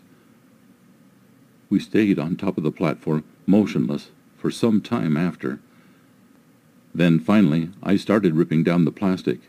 I have no idea what my mother did during the next 40 or 50 seconds, but my next memory was power walking through the forest, balancing a single mattress on top of my head with one hand and carrying the handle of the trunk in the other. I assumed my mother was holding up the other end of the trunk. With Willow still hidden under the driver's seat, it was a very quiet drive home. Late at night, they say that your mind can play tricks on you, but I am so certain. Brown bears had been in the area that summer, but I have never seen a bear walk upright that smoothly for that long a time. Or could it have been a very large, long-furred man standing over 7 feet in height? I say man because intuition tells me that the creature was a male. Could it have been a Sasquatch that night? I will never really know for sure, but you can bet that I will keep telling the story as if it were. This is the end of story number 4. Story number 5. Logan Lake, British Columbia, Canada. Nearest big city, Kamloops. The informants, a man and his wife, were not too far from me, camping in the summer of 2000, and during their stay they were experiencing some rather frightful events. The reason they contacted me was because they had come across my sighting, and because theirs happened so close they wanted to talk to me. They were camping for 2 weeks, and during this time their food was being taken and even some clothes were missing. They thought maybe coyotes or even bears, but one morning after hearing something in the campsite during the night, they woke up to find everything tossed around the campsite, Even the guy's boat on a trailer was moved a few feet. One night in particular, something hit the side window and broke it, and in the morning they found a large rock sitting there in the dirt. On another night, they said it sounded like a few people were outside their camper mumbling. Jill said it was like someone had their mouth full of food. I pictured the Sasquatches eating all their food and trying to talk to each other. After that morning incident, they cleaned up and had breakfast when Jill had noticed bare footprints just off to the side of their camper, and they said it was obvious to them by the size of the prints that the visitor during the night had to be a Sasquatch, nothing else. They said the prints were around 18 inches long. The man put his size 12 foot inside the print, and there were still 5 or so inches more in length. They told me that a couple days later they were out in the boat fishing and actually saw this thing in their campsite while they were out in the boat. Apparently it was throwing their stuff around and making a mess of things. The couple described the Sasquatch as a reddish-brown with long arms and a funny-shaped head. They believed it to be a male because of its bulk, size, and height, which they say was about 7 to 8 feet tall. I asked if it could have been a bear, and they both replied, "As God is our witness, what we saw was a Sasquatch." After describing the arms, legs, head, and all, there was nothing else it could have been.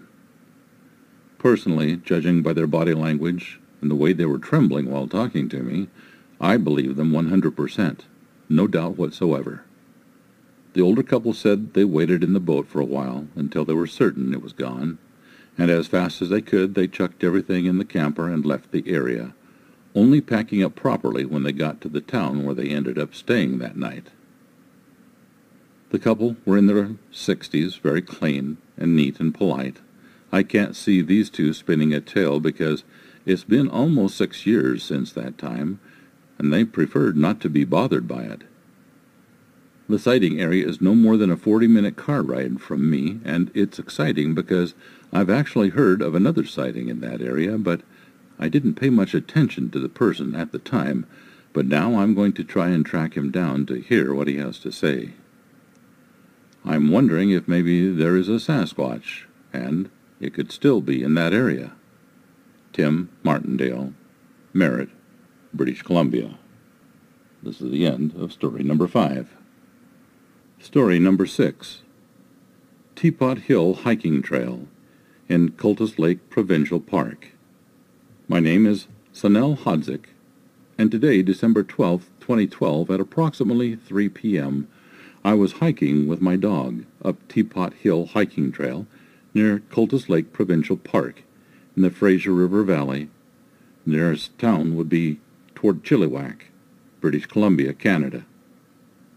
On my way down the trail, I was changing my music on my iPhone, not really paying attention to my surroundings, when I noticed that my dog, Lila, was barking like crazy. She was about 5 feet ahead of me and staring off into the distance, so I stopped and looked ahead when I noticed something in the bushes about 50 feet ahead of me. I was so scared that I froze and just kept staring at it. After about a 10-second stare down, I switched my camera on and quickly took a picture. Meanwhile, my dog is still barking like crazy. I then picked up a rock and threw it in the direction of the thing, and then I quickly turned around and ran back up the hill. I waited about until I saw someone else coming down the hill, and I followed him closely behind all the way down. So I do believe I saw the Sasquatch or Bigfoot that day. If I could describe it, I would say he was about 8 to 9 feet tall, very hairy and big. His skin color was brownish. His face was something like a monkey or ape. I took it with a full zoom on my iPhone 4. He was about 50 yards away from me. He's in the middle rightish of the picture. Only thing I noticed really was how he was standing, looking at me. It had a long face, but bigger forehead with long hair starting from about the top of its head. Sanel Hodzik, Chilliwack, British Columbia. That is the end of story number 6. Story number 7. Letter from El Paso County, Colorado Springs, Colorado. Summer, 1991. To whom it may concern. After reading some of your stories regarding Bigfoot, I thought I would add something I have kept rather a secret for quite some years. I was a cadet at the U.S. Air Force Academy in Colorado Springs, Colorado, back in the summer of 1991. I had been at the academy for only a few weeks and was finishing up basic training when it happened. Now, the academy itself sits on the foothills of the Colorado Rocky Mountains. Basically, I could step out of the cadet area and I would be standing in the mountains. There's plenty of brush, trees, and so on to conceal just about anyone of anything you want back there. Anyhow, one night, about 9 p.m., my roommate and I were laying in bed chatting about our upcoming campout in Jacks Valley, an area just beside the academy where we did a lot of field training, when we heard what sounded like a woman screaming her head off. It was absolutely horrific to hear. What was most interesting was that prior to the blood-curdling noise, we could hear the other cadets in their rooms talking and joking. The campus was basically shut down for the night, and everyone was getting ready for the next day. I remember the ambient noise being rather loud. Then this scream came. All of a sudden you could have heard a pin drop, it was so quiet. I turned and asked my roommate if he heard what I and everyone else had just heard. I know, what a dumb question. He looks at me and says, "Oh yeah, that's the local Bigfoot." I couldn't believe it, but of course, I heard it. He then proceeds to tell me about a buddy of his who saw a big hairy human drinking at a local lake. When it saw his friend watching it, it stood up, turned away, and walked into the forest. Of course, the next week in Jacks Valley, for me, was a very nervous affair. I was more worried about getting up at night and walking to the latrine by myself than I was running the assault course. Well, I just thought I'd add my 2 cents worth. Please withhold printing my name from this email if you decide to post it. Thank you. That's the end of story number 7. Story number 8. Lake Christie, Ottawa, Ontario, Canada. My story. I don't even know where to begin.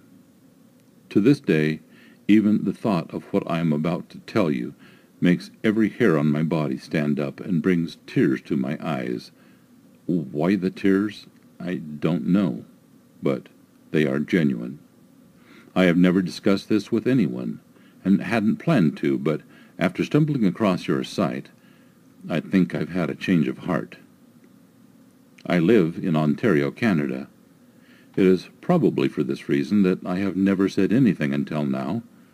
To my knowledge, almost all Sasquatch sightings are along the west coast on the continent and along the Rocky Mountains. I don't know how many sightings have been recorded this far east, but I know what I saw and heard on a few separate occasions. I used to work at a scout camp in northeastern Ontario. It is in a very remote location, nearly an hour's drive from any civilization, and one of the only true scout camps in all of Canada. It is surrounded by lakes and large hills of dense forest on all sides, and there are a few cottages scattered here and there around the main lake and camp that it's stationed on. Lake Christie, if I remember correctly. Although I live far away from this place, I worked there every summer from 1996 to 1999. My first experience happened in 1996. I was 16 years old. As a counselor, every 2 weeks we were moved around and put in charge of different Scout and Cub Scout groups.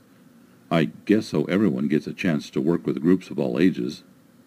On this particular rotation, I was working with one of the senior Scout groups at the camp. As part of their last week there, they had to partake in what was called a solo night.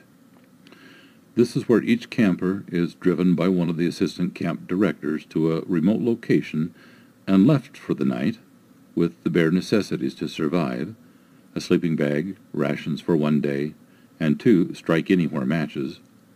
It was on this particular night that I will never forget the sounds that I heard.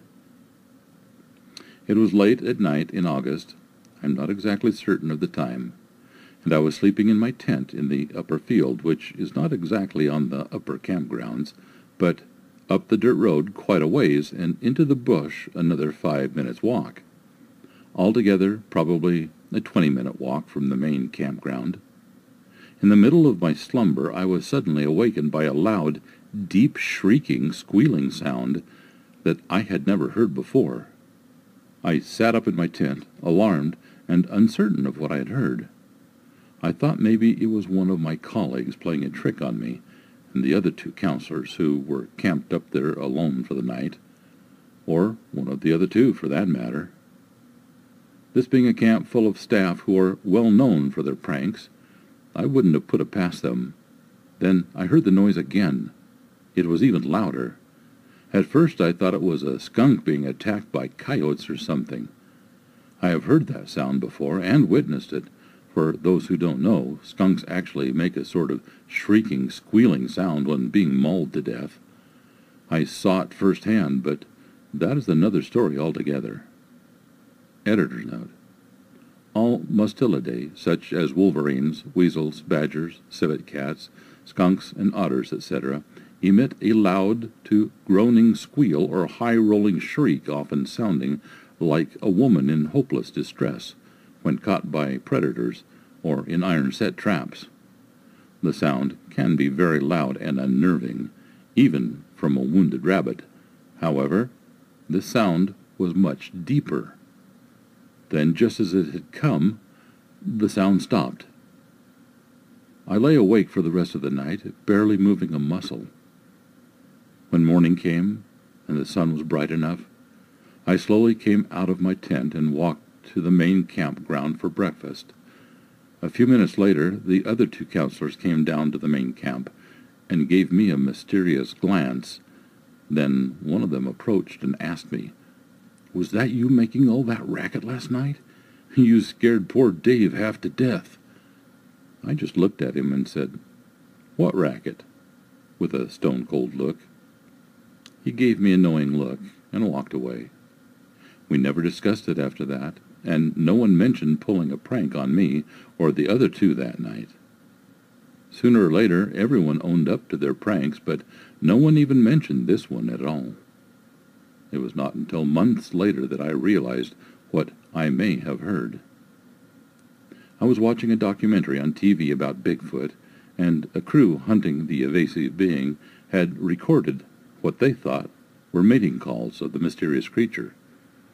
When I heard the sounds of the recording come from the TV, the memories of that night came back to me. I quickly sat up, eyes glued to the screen, and the hairs on my neck stood up again. It sounded almost identical. I couldn't believe what I was hearing. Again. My next encounter was 2 years later, 1998, in August again. It was late August, and there were no more cubs for the remainder of the summer, so the designated cub field and its cabins were vacant. So, not having much to do and no kids to watch, I decided to sleep in the cub field with the rest of the staff who had no children to take care of. The cub field is exactly that.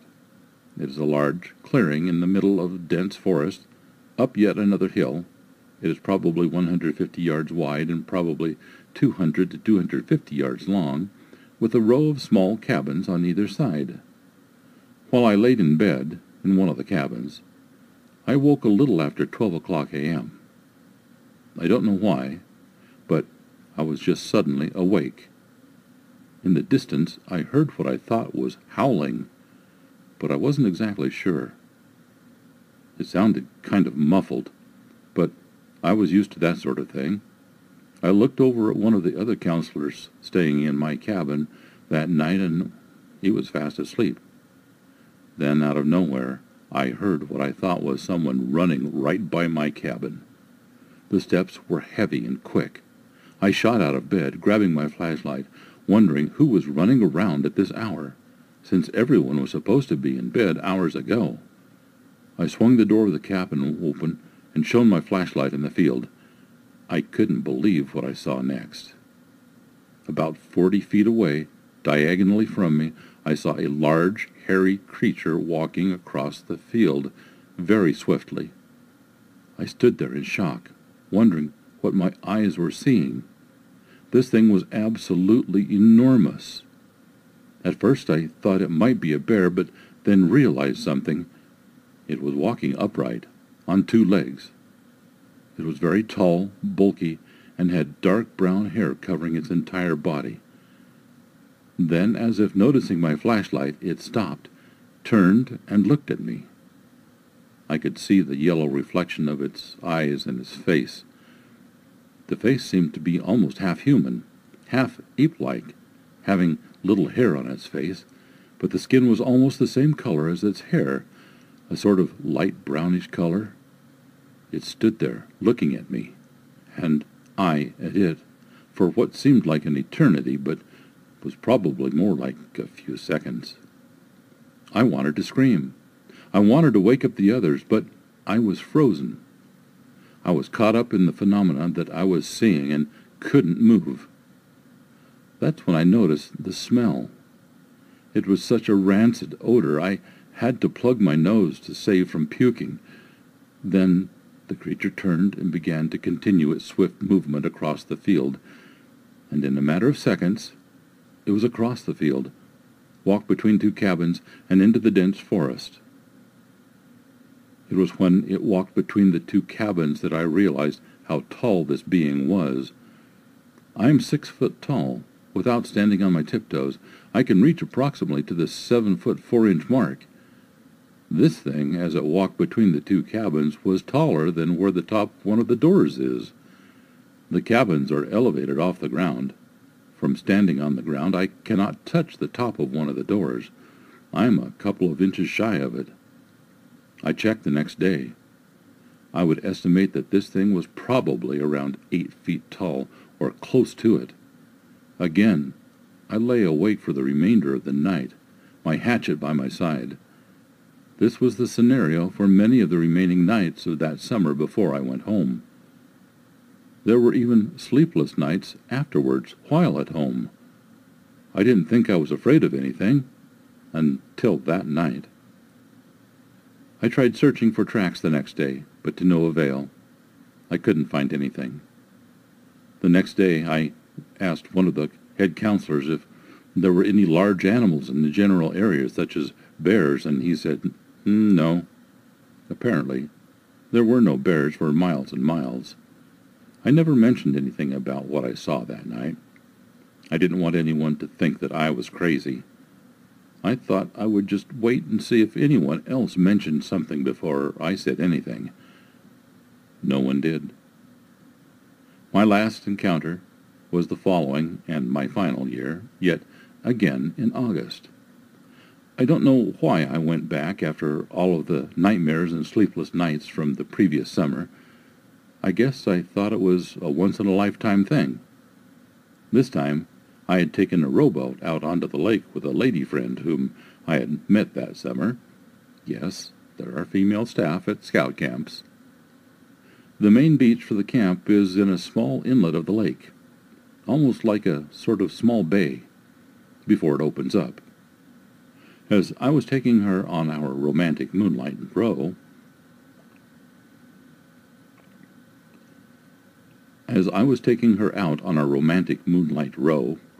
I heard what I thought was somebody whistling at me. I stopped rowing. She didn't hear it, but I know I did. I looked around at the surrounding shoreline and didn't see anything. Next, I heard a splash, a little one, as if someone had thrown a rock into the water. I thought maybe another couple was somewhere along that shore. I grabbed my flashlight. She grabbed hers. We scanned the shore from the safety of our boat to see if we could spot them. We were scanning in different sections. Then I saw them. Those eyes. the yellow reflection. I focused in on them, and they had an eerie resemblance to the ones I had seen the year before. "Do you see them?" I heard her ask. Without looking away, I said, "No. You?" "No," she replied. "What is that?" referring to the eyes caught in my light. "A deer?" she asked. "Yeah, probably," I said, but I knew better. Then the eyes were gone. We then agreed that there was probably another couple out there, and we didn't want to get busy in front of other people, so I turned the boat around and we went back to the camp. I have kept these secrets with me for 5+ years now. This is one thing I can honestly say I haven't told a single soul until now. I will never forget what I've seen and heard. Although there was no physical contact, I have been extremely traumatized from what I've experienced. All this has been put in the back of my mind until now, probably because there was a show on this Discovery Channel about Sasquatch today. Like I said before, it still makes the hairs on the back of my neck stand up. This is the end of the 8 stories. Thank you for listening.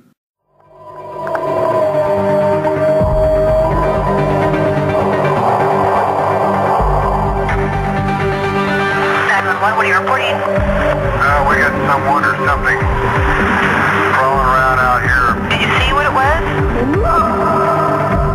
I don't know what. It's a big, real big person. That's all I can say. Okay, but it is a person. Yeah, I'd say it was a person or somebody really big. But he's all in black. Is he a black male or a white male? Did you actually see what it, or was he just wearing black? He's all black and he's big. He is big.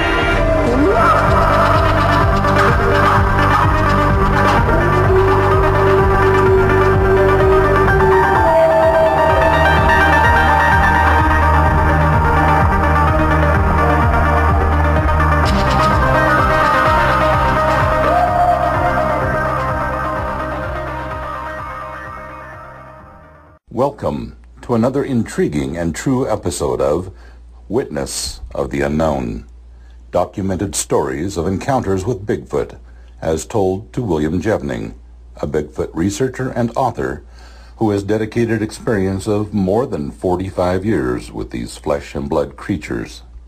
And now, here is your host, William Jevning.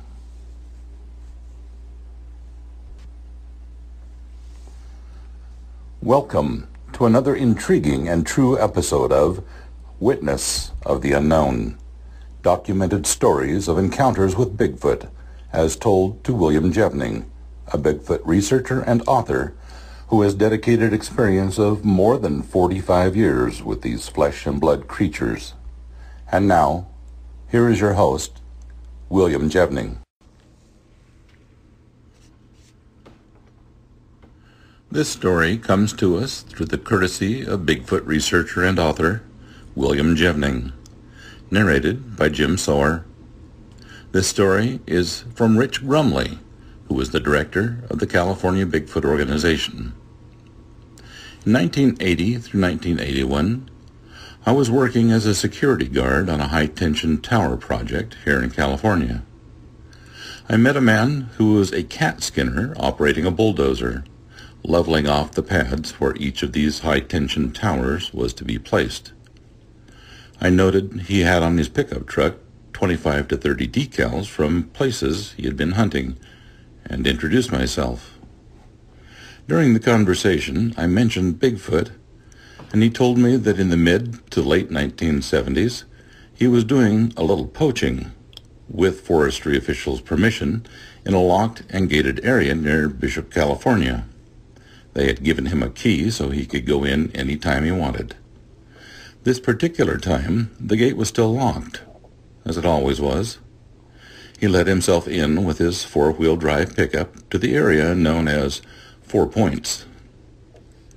He drove over a hill, and there, to his surprise, were Department of the Interior vehicles and Bureau of Land Management men, all in their Smokey the Bear outfits with guns, searching a campground, the hills, mountains, roads, etc. They grabbed this hunter, took his deer rifle away from him, and questioned him for 7 to 8 hours as to what he was doing there. The local forestry officials identified him as a trusted friend, and he was let go, but told to never come back. He had determined during his interrogation that the reason the BLM and Department of Interior were there in force was that a Bigfoot creature had gone through there the day before and had turned over a large trash container of the type you find behind large department stores, dumpsters, that no man can even begin to move, and had killed several people.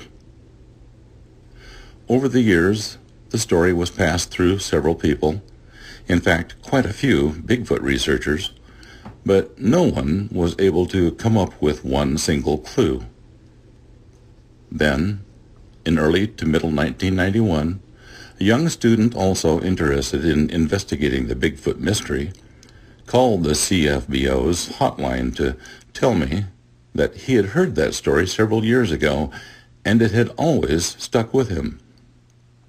He went on to relate that when he was doing some Bigfoot research in the town of Bishop, California, Inyo County, 1989 through 90, he met a former policeman who said he was on the Bishop police force in the mid to late 1970s.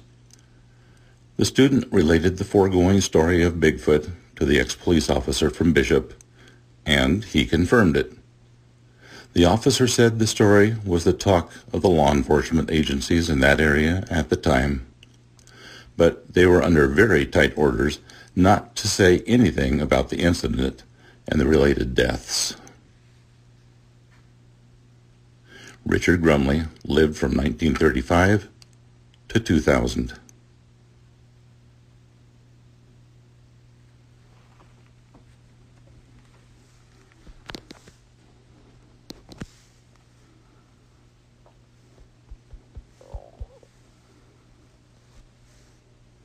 Thanks everyone for joining me this week.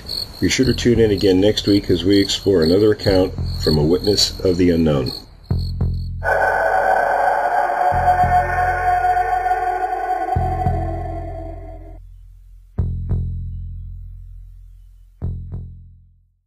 Welcome. This story is being brought to you by William Jevning and is being narrated by me, Jim Sower. The name of this story, Two Tales of the Yeho. Curious Legend of the Kentucky Mountains, 4 or 5 versions of this curious and strange legend, come into my collection over a period of about 6 years, 1948 to 1954, from an isolated region of the Kentucky mountains.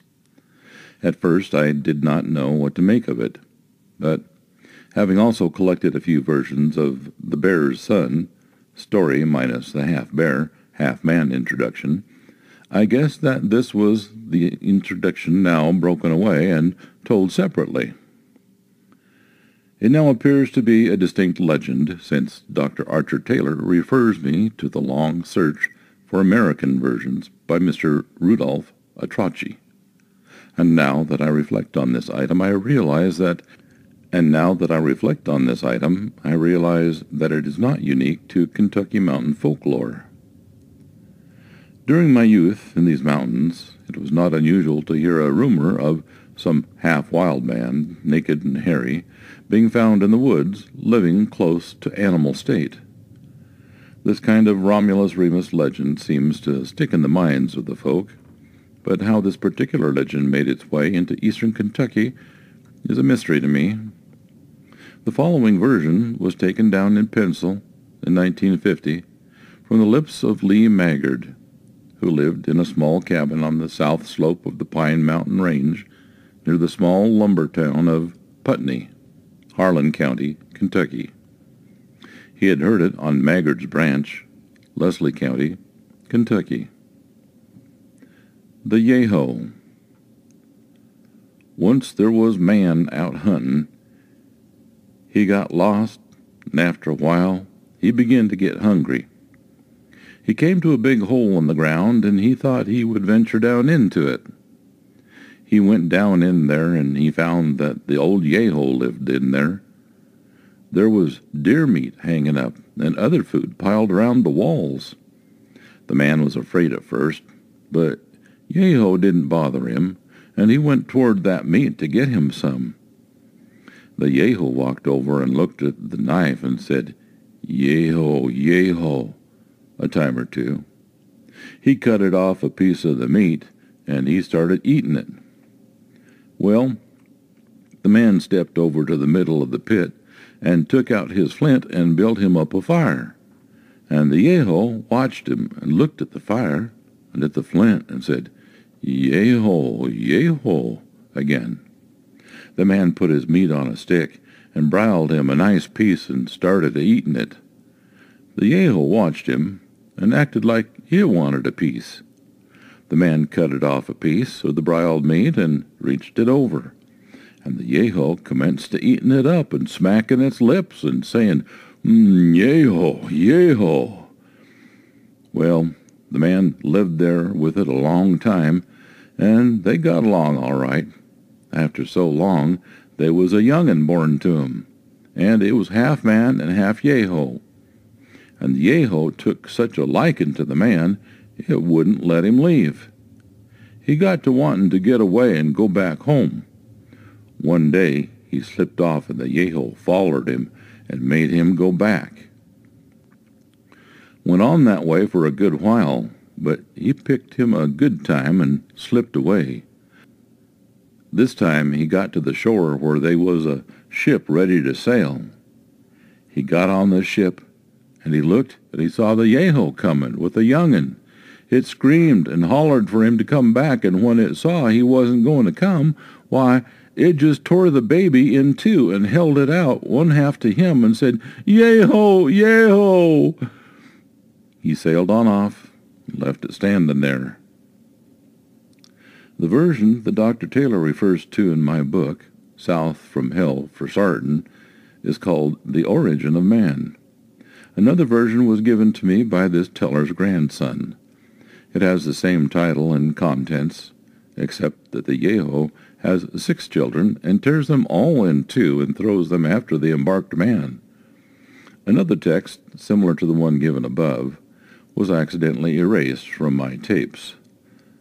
The following text was recorded from Joe Couch, Appalachia, Virginia, in 1954. He had heard it from his people while he lived in Perry County, Kentucky.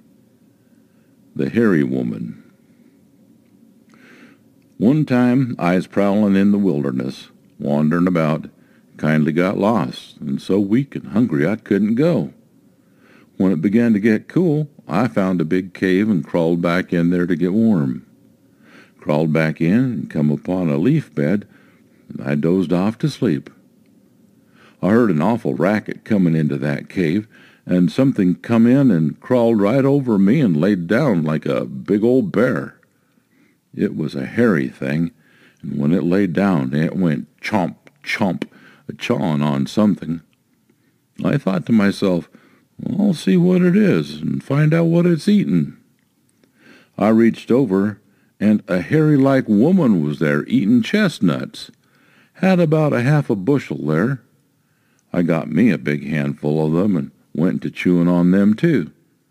Well, in a few minutes, she handed me over another big handful, and I eat chestnuts until I was kindly full and wasn't hungry any more. Directly she got up and took off and out of sight. Well, I stayed on there till next morning, and she come in with a young deer. Brought it in, and with her big long fingernails she ripped its hide and skinned it, and then she sliced the good lean meat and handed me a bite to eat. I kindly slipped it behind me, afraid to eat it raw and afraid not to eat it, being she give it to me.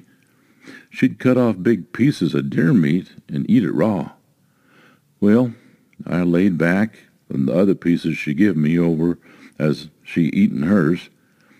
She was going to see that I didn't starve. When she got gone again, I built up a little fire and broiled my meat. After being hungry for 2 or 3 days, it was good cooked. Yes, buddy. She come in while I had a fire. She come in while I had my fire built, broiling my meat, and she run right into that fire.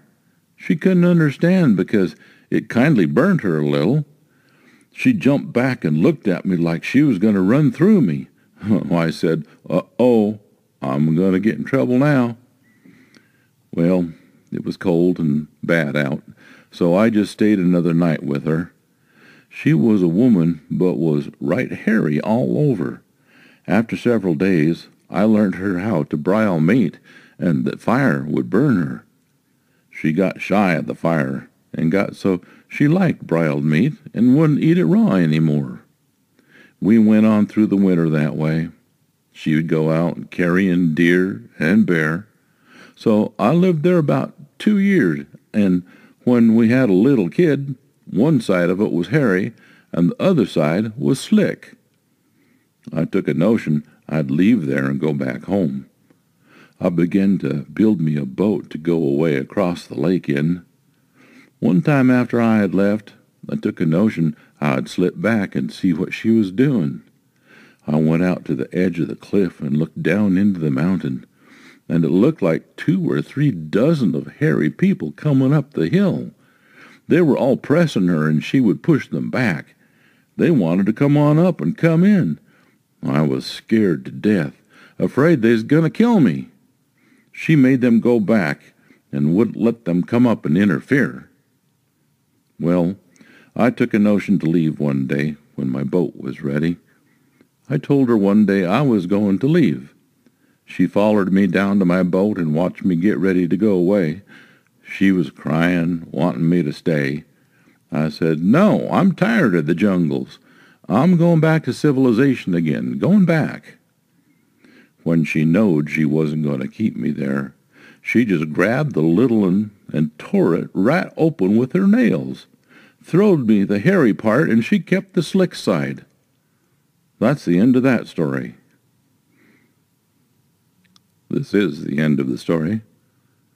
Thank you for listening. Thanks for listening to this episode of Creek Devil. If you or anyone you know has had an encounter with these creatures, please contact us at williamjevning@yahoo.com.